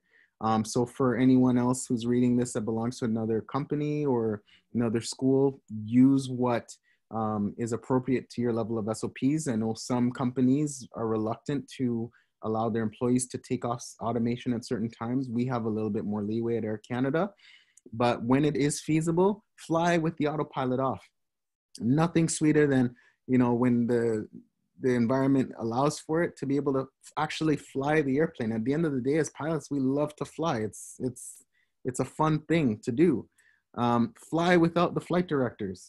I can follow lines just as well as anyone else, but if you fly without the flight directors, it creates that muscle memory for attitudes, for power settings, for things that happen in the aircraft that you're not gonna feel and know and understand when things go wrong. Because as we've seen, automation tends to fail at inopportune times. If you're gonna be super stressed about flying without the auto or the flight directors when things have gone south, then that's a bad time to be practicing. Whereas if you can do this on a nice clear day when everything's going right, it makes handling those emergency situations a lot easier.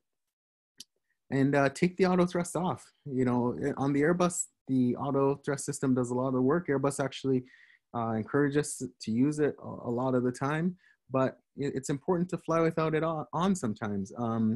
And probably the most sensitive throttle system you'll use in your life, but having the ability to use that, again, creates that muscle memory for power settings and just how the aircraft feels and how you put the thrust in and take it out, and just gives you a better feel and understanding of the aircraft.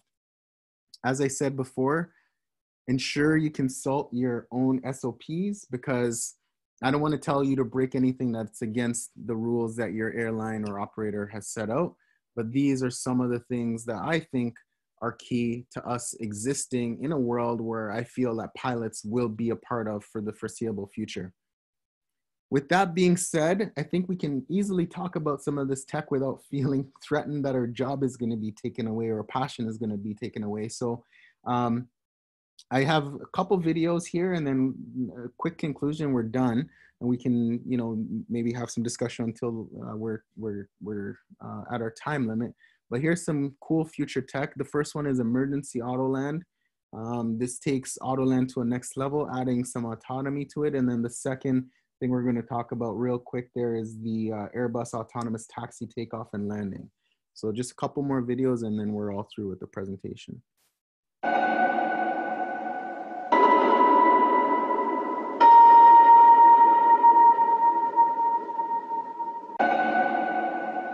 The story of Cirrus Aircraft is really one of historic innovation and constant evolution. For well over 30 years, we've really been crafting technologies and solutions that define and redefine what we have come to call personal aviation. Cirrus has become synonymous with safety, and our engineers, our world-class engineers, have really outdone themselves this time. They've created a product that we believe is going to change personal aviation forever.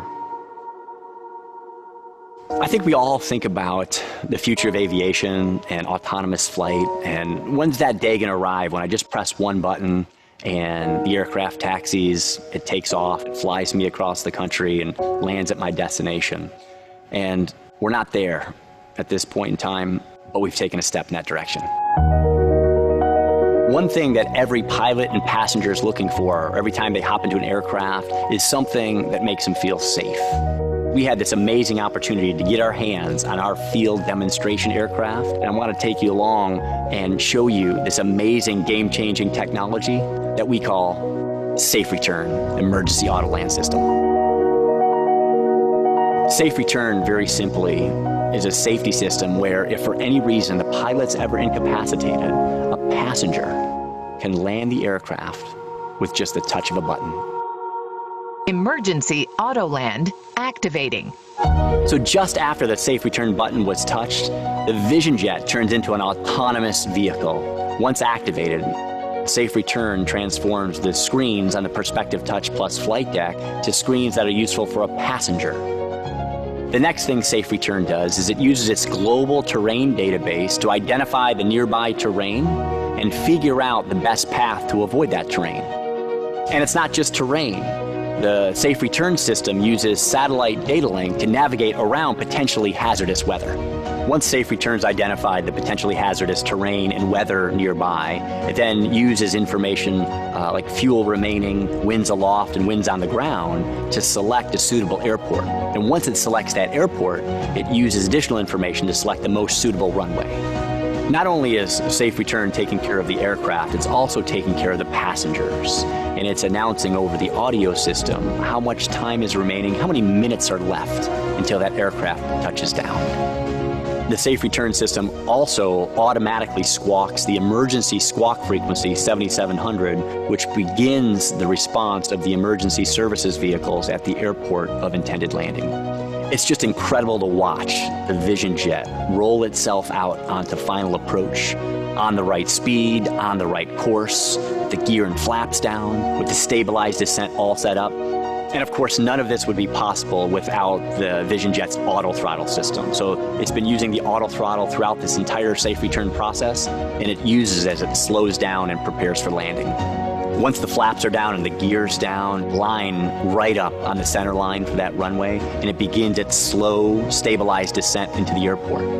As it gets closer and closer to the runway, the Vision Jet uses its radar altimeter to compare that with the GPS position above the ground, and we have a remarkably precise number that shows us exactly how high we are above the ground as we're coming in. And just as we get over the runway in the right spot, the Safe Return system reduces the throttle and puts the aircraft automatically and autonomously into a flare, holds it just above the ground, and the aircraft touches back down to the ground. Once the aircraft has touched down, the Safe Return system begins pressing the brakes, slows down the aircraft, and brings it to a complete stop, allowing the passengers to open the door and exit. From now on, if they need to, with just the touch of a button, passengers can land the Vision Jet. Safe Return is this incredible technology that adds another layer of safety to the Vision Jet.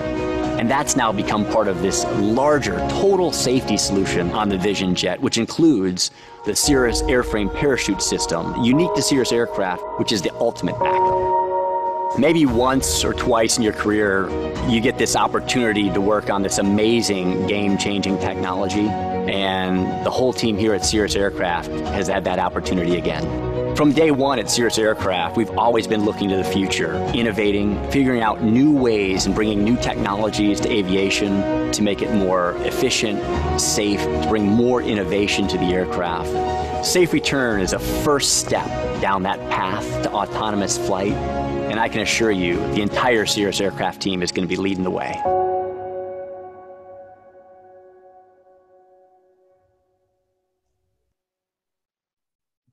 So what do you guys think about that? It's crazy. That plane is uncrashable. Like, old I technology. get the concept, but at the same time, like thinking that passengers can, like, I mean, you can't always trust all of the passengers, you know, because like suppose like get up and go and touch something, or you know, like Yeah. you kind of leave Exactly. it to them. Yeah, I think they're really stressing that this is emergency use only, and that's a big deal because I think I was flying with a pilot about 7 months ago. He was saying that they were testing this and it essentially like blocks off the airspace. right? Because with the emergency auto land, you have this autonomous vehicle, and it's on 121.5 making these broadcasts, right? So yeah, if someone does that inadvertently or does that just because, I think there would be some very severe fines attached, because it really disrupts the airspace a lot. So, but it's all technology, Demar. Yeah, absolutely, absolutely. Powered by Garmin. So what they did, they basically tied in the autopilot, the auto land, and the auto braking system into the GPS. Because I don't know how many people here are familiar that basically with the G1000 and the G3000, you can basically fly the plane from the taxiway all the way to the next taxiway. We're just pushing the buttons. So what they did with this one, they just tied it into the GPS. And once you hit that button, it activated the emergency, ADSB, all emergency codes, and then the GPS takes over the autopilot system and flies the plane to the nearest point. It uses the GPS terrain warning system. It's an old technology, but what happens with these technology, they always test it in the military and non-commercial world. It's being used in drones for the last 2 years. Whoever owns a drone now, you can just press return home, or if the battery died, you can just hit return home and it comes back. Amazon has been testing the technology with the drones as well. And to answer the question earlier that you asked, the pilots will not be replaced. However, highly skilled pilots will not be required in another decade. And that is because Boeing has been testing the single pilot cockpit for the last decade. And Airbus has been testing pilotless cockpit in the last 2 years. There are some success. And the military also has been testing a lot of pilotless battle vehicles. And if anyone is familiar with the Wingman, the autonomous drone. Wingman. Yeah, the autonomous drone that is basically can be the fighter pilot Wingman. And then for those who are really into technology would know that they've been using the 5G network to basically remotely pilot aircraft. I think they did a test with a Caravan and something else. So they are doing these things with the anticipation of the future with more personal air vehicle, where you may have it in your yard like a car, got into it, press a button, it will take you to a destination. However, they will not make it pilotless for commercial transportation, because the fact that these machines can fail and can kill people. Oh, absolutely. But this technology here is basically, when I said old, I mean, I know about it a long time. Oh, yeah. But it has to be proven, and then the developers have to sell it to the buyer who's willing to put it in an aircraft. When I was at Western back in, I graduated in 2007, but while I was at Western, I flew Diamond DA-40 with G1000 in it. So, and this is a variation. The G3000 is a variation of that same system. So you flew the G1000, and you just turn the knobs and the plane would basically descend to the ground following the GPS, right? Well, I flew a very early version of it, but it was, at the time, I don't think we had auto throttle on ours. Okay. So it was still manual in that respect, but as compared to flying the other airplanes with this more simplistic autopilots, it was the most advanced autopilot. I remember talking to airline pilots back then that said what I had in the G1000 was more advanced than what they had in their airplanes, which was shocking. So, and that's the thing, the GA technology is getting to a point now where it's super advanced, especially with respect to weather and satellite weather, this Garmin Autoland system that's available, some of these displays, the augmented vision system and synthetic vision system and all of this stuff that's being introduced into these airplanes. It's pretty wild. Yeah. I'll play this video real quick. quick. And then, so this is taking it another step. So this is on the commercial level. This is with Airbus, and it's called ATOL.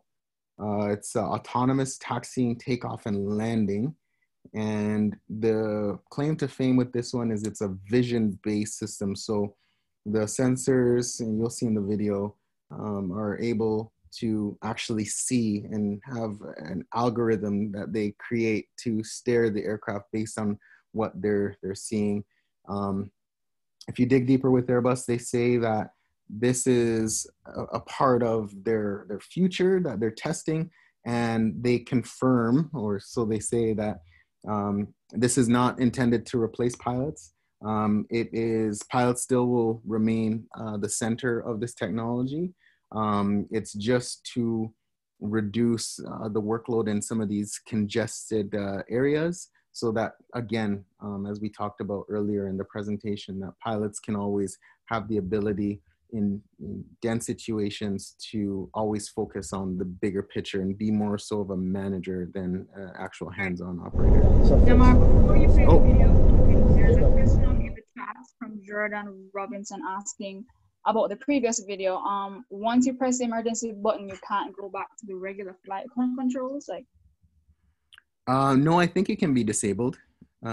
It can be disabled if it's engaged automatically. In terms of the details, I'm not too familiar because it differs. The video that I showed was Cirrus's adaptation of it called Safe Return, but it's not only available on Cirrus. The core technology is Garmin, and it's also available with Piper, Dahar, and some, I think Pilatus is introducing it as well. So all these different aircraft manufacturers will have different interface for it, but I think, and don't confirm that from this, but I think that you have the ability to disable it at any point in time.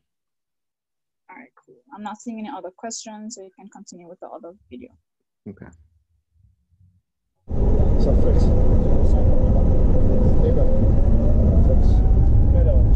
So just watch his left hand there. You'll see that he doesn't use the stick.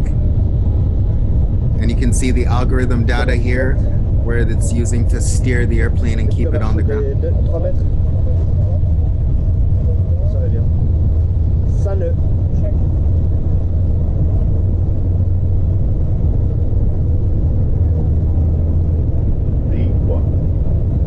You see there's not pulling back on the stick. Airplane's rotating. That's a joke. What?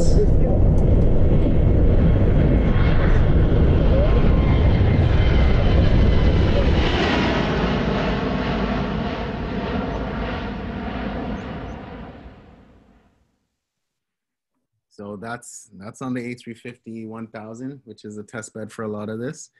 So pilots, obviously, for that system are still required to be there. They got to set the power.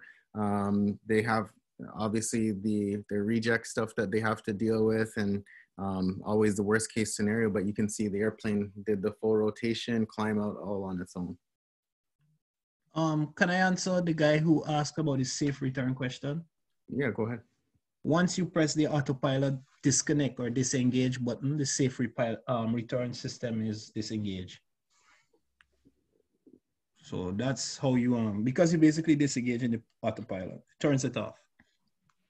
But the emergency situation will still be alerted. So then the pilot will have to call in and say why it was advertently or inadvertently activated. Yeah, and the thing is, what people need to realize with that system as well is whenever there is anything on 121.5, if we hear an ELT, if something like that happened, like, it is so critical that we report it. We're, as airline pilots, we're always listening to 121.5, always listening for any distress signals or anything like that. So it is a very, very, very big deal. And I hope that the system is used for, safety and to help solve the issue of pilot incapacitation. And I hope, people who are buying this airplane, it's not misused by their passengers. So I'll conclude here and then open up the floor for some questions if you have any. I know we've answered a few, but just wanted to make a few points here. In that the perfecting of technologies and the culmination of these improvements will eventually lead to better and more advanced systems.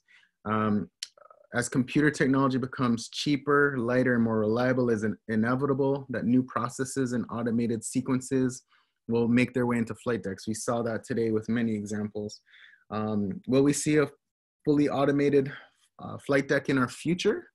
I think absolutely. And a good example of that is we literally just witnessed NASA and SpaceX successfully launch, dock, and safely complete a splashdown with the Falcon 9 rocket and Dragon capsule this spring and summer. And the technology, seeing it on that platform, you know that it certainly exists for applications in commercial aviation. However, and we've hinted with this along the whole presentation, as with the SpaceX mission, I see the role of man, and I put human in brackets because I don't want to offend anyone, securely nestled in this equation for years to come, at least well over the span of our lifetime. So for all of those budding aviators out there, keep your heads up high, because I believe strongly that there is still a bright future in aviation that includes us. So this is a very broad topic. There's so many aspects that we can discuss and dive into, but I hope that in what we discussed today is able to tickle your brains a little bit, answer a few questions, and give you guys some perspective on automation, its use, and the future. Demar, on your point about jobs in the future, I wanted to ask you like a generalized question, because I personally want to know, like, I want to get into the line of aviation personally, but I personally would prefer to work for a company like Airbus than fly the plane myself. I want to know what you would think is the best way to go along. I don't want to do a degree. Like, would you say be a pilot first, then do it, like, then apply for Airbus? How do you say it's the best way to get a job like that? Well, the absolute best way to get a job like that, and I'm biased, so please preface everything I'm about to tell you with my biasness, is to join the military and go to test pilot school. So yeah, literally go to the military. I know a guy. Yeah, that's what I would want to be, the test pilot, like that guy in the Cirrus video, test flying those planes. That looks fun. Yeah, and I know someone literally. He was at my squadron, and he's an engineer by trade. He's a pilot. So the thing is, with any of these jobs, you get more respect if you have street cred. And when I say street cred, if you've flown in the operation and you understand the operation, you know what the airplane needs to do, you know what makes it better, what can improve, you're gonna be that much more suited for that position by someone who's, I talked about William Languishy in the article with the 737 MAX, and he's a great author, don't get me wrong, but when he starts pointing blame at some of these pilots and, oh, they should have done this and they should have done that and it's simple and blah, blah, blah. Unless you are a pilot and you have street cred and you understand what it is to be in that situation, what you have to say means nothing to me. And I don't think it's valuable. Whereas if you are an operator, you've flown the airplane, you've flown the equipment, so you go to military, then you go to test pilot school, and then you go on to do that, I think it just adds such a great layer to your resume that makes you because it's one thing to have valuable. a PhD in something like that, but to actually know the feeling of flying. Man, you can talk. We can talk about. That's a PhD. That's a PhD in of itself. Having the flying experience. We can talk about flying all day long, and we can talk about the Airbus and its systems. Guaranteed, put someone brand new in an Airbus simulator right now, and you don't assist them on how to fly the airplane, they're going to crash it. A fully automated airplane, and they're going to crash this airplane. It's one thing to talk about it, but doing it, seeing it, breathing it is something completely different. And I think if you can put yourself in a position, if you want to be one of those test pilots, if you can put yourself in a position where you're an operator, get that street cred and do it, I think you'll be much better suited for that job. And I think you'll get more respect from your peers as well. Okay, I have a question. So I know that they can, I know that self-driving cars can be hacked. Is this also like considering, I mean, this is kind of broad, I guess, but can the planes also be hacked considering you're going to be using more computer systems and all of that? Well, the thing is, I've never experienced my airplane being hacked or anything like that, but there's really very little in terms of inputs that people can do for my plane externally. My aircraft can talk to maintenance ahead of time, so they know exactly what's going on, but in terms of them being able to manipulate controls remotely, I don't have that aspect on my airplane. If they do introduce something on an airplane, which they have in drones and stuff like that, we've seen that. We've seen where a few years ago, the Iranians were able to hack a US drone. So that is a possibility, and that's something that needs to be discussed, because if once you open the connection where controls can be manipulated from outside, which I'm not saying that commercial airlines have that ability to manipulate controls. I've only seen it happen with drones. Hacking becomes a real issue. You know, we've seen a lot lately in the financial world, in the privacy part of things, where, you know, every month or two you see, oh, this big company information has been compromised. You have to reset your password and do this. So it's a real deal, and it's something that really needs to be discussed, because there's very little tolerance for it in aviation, especially if, you know, terrorists can get access to that. Right, okay. And that's why they'll have a human on board to flip a switch and shut the computer down.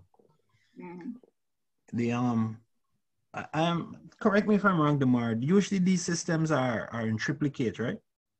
Yeah, exactly. They used to be duplicates. Now they're triplicate, right? Yes, some systems are triple. So like for our aiders, triple, a lot of our sensing equipment, triple, but then, you know, like our autopilots on the Airbus, we only have 2. So some are duplicate at minimum, but in most cases, I'd say duplicate in most cases and triple in some cases. And then you see that redundancy built into like hydraulics, you know, or engines or electrics and stuff like that. Like it has to go really, really far. I think even electrical system on the airplane is like a 4-part redundant system, because each engine is a generator. The APU is a generator. Then you have the RAT, you have batteries. So there's a whole layer of safety built in. I would like to share an experience I had where a pilot came from one of the elite flight school in Florida, and he had all the ratings in the world, and he was very highly recommended. And when it came to flying in the seat of the pants, without all the automation of the G1000 and all the other stuff, he really couldn't do it. He really couldn't do it. Every time an instrument failed, he just didn't know what to do. He froze up, or his GPS battery went out. He just started to panic.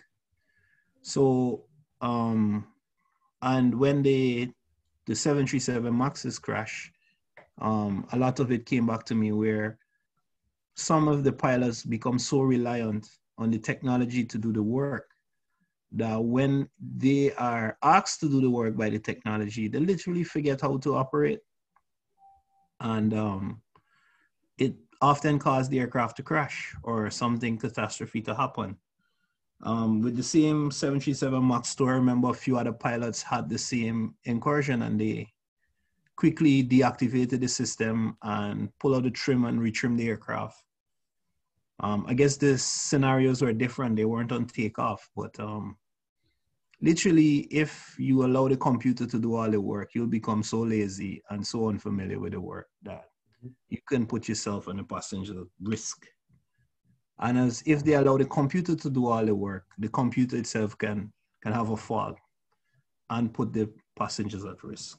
So, Absolutely. And for the next decade or two, I don't see commercial pilots being replaced, but I can say general aviation will have a lot more pilotless vehicles, but that is because people will be taking a personal risk. So we cannot stop automation, neither autonomous vehicles from happening. It's new reality. It's inevitable. But then you also have like the insurance case because, and I didn't really discuss it because I didn't want to make the presentation too long. But another important aspect is there are planes right now that are certified single pilot, but they fly them with 2 pilots because of insurance purposes. So, you know, some people make the argument, can we go down to single pilot? And I think, okay, so what about those airplanes that are certified single pilot? They fly with 2 pilots. I think for a company, yes, pilots can be expensive, and yes, you want to reduce aircrew, but we also have to recognize that if any of this technology goes wrong, or if you're flying with single pilot when you could have flown with 2 when something goes wrong, they have a lot of questions to answer, and it will be a lot more of a liability and a lot higher of a cost answering those questions than just, you know, mitigating ahead of time. Hello? Everyone still there? Yeah, I'm I think here. everyone is there. Oh, there was a question again by Jordan asking, as a Jamaican citizen, is it possible to be a part of the Canadian military flight program? And if so, could you inform me about the avenues I could possibly take? So he's a Jamaican citizen, not a permanent resident in Canada? Right, that's what he said. Yeah, so the easiest answer I can give you, a lot of this information has changed because I left the military back in 2017 and things have changed dramatically since I've left. And I also enrolled way back in 2004 when a lot of the requirements were different. But as a general rule, you need to be a citizen of the country in order to be a pilot, not to be in the forces, but in order to be a pilot, just based on some of the security requirements, whatnot. There are exceptions, and I've heard of exceptions where you can be a permanent resident, but for the most part, and as a general rule, you need to be a citizen. Best way to get that is if you go online and you go to Canadian Forces Recruiting Center, they'll gladly take your call and answer that question and give you a very specific answer. All right, cool. I hope that was sufficient for Jordan. If you guys have any more questions, now is the time. All right, so we're just gonna close off. I mean, truly this was a very intriguing discussion considering the advancements of tech over the years and both the advantages and disadvantages of automation and what can we look forward to in the future. So it was really, really interesting. I mean, all of the questions I was asked, all of the topics, really interesting stuff. And I want to thank you, Demar, so much once again for giving your time and sharing your knowledge to all of us for yet another informative and engaging presentation. I know for sure Jaffa's always look forward to you presenting because you bring a lot of interesting topics and clarify any questions for sure. So thank you so much again. I want to thank everybody. I want to thank everybody for joining and participating. We hope you have gained some new knowledge on the topic or built on existing knowledge. And our social medias are on the screen right now. So follow us, keep up to date with what's going on, and participate in our daily activities that we have online. So thank you all again for coming, for joining, for participating, and we hope you have a great Sunday. So, thank you, Demar. Thanks for having me, guys. Have a great Sunday, guys. You too. All right, goodbye, everyone. Bye-bye. Take care. All right. Bye, everybody. Bye. Bye.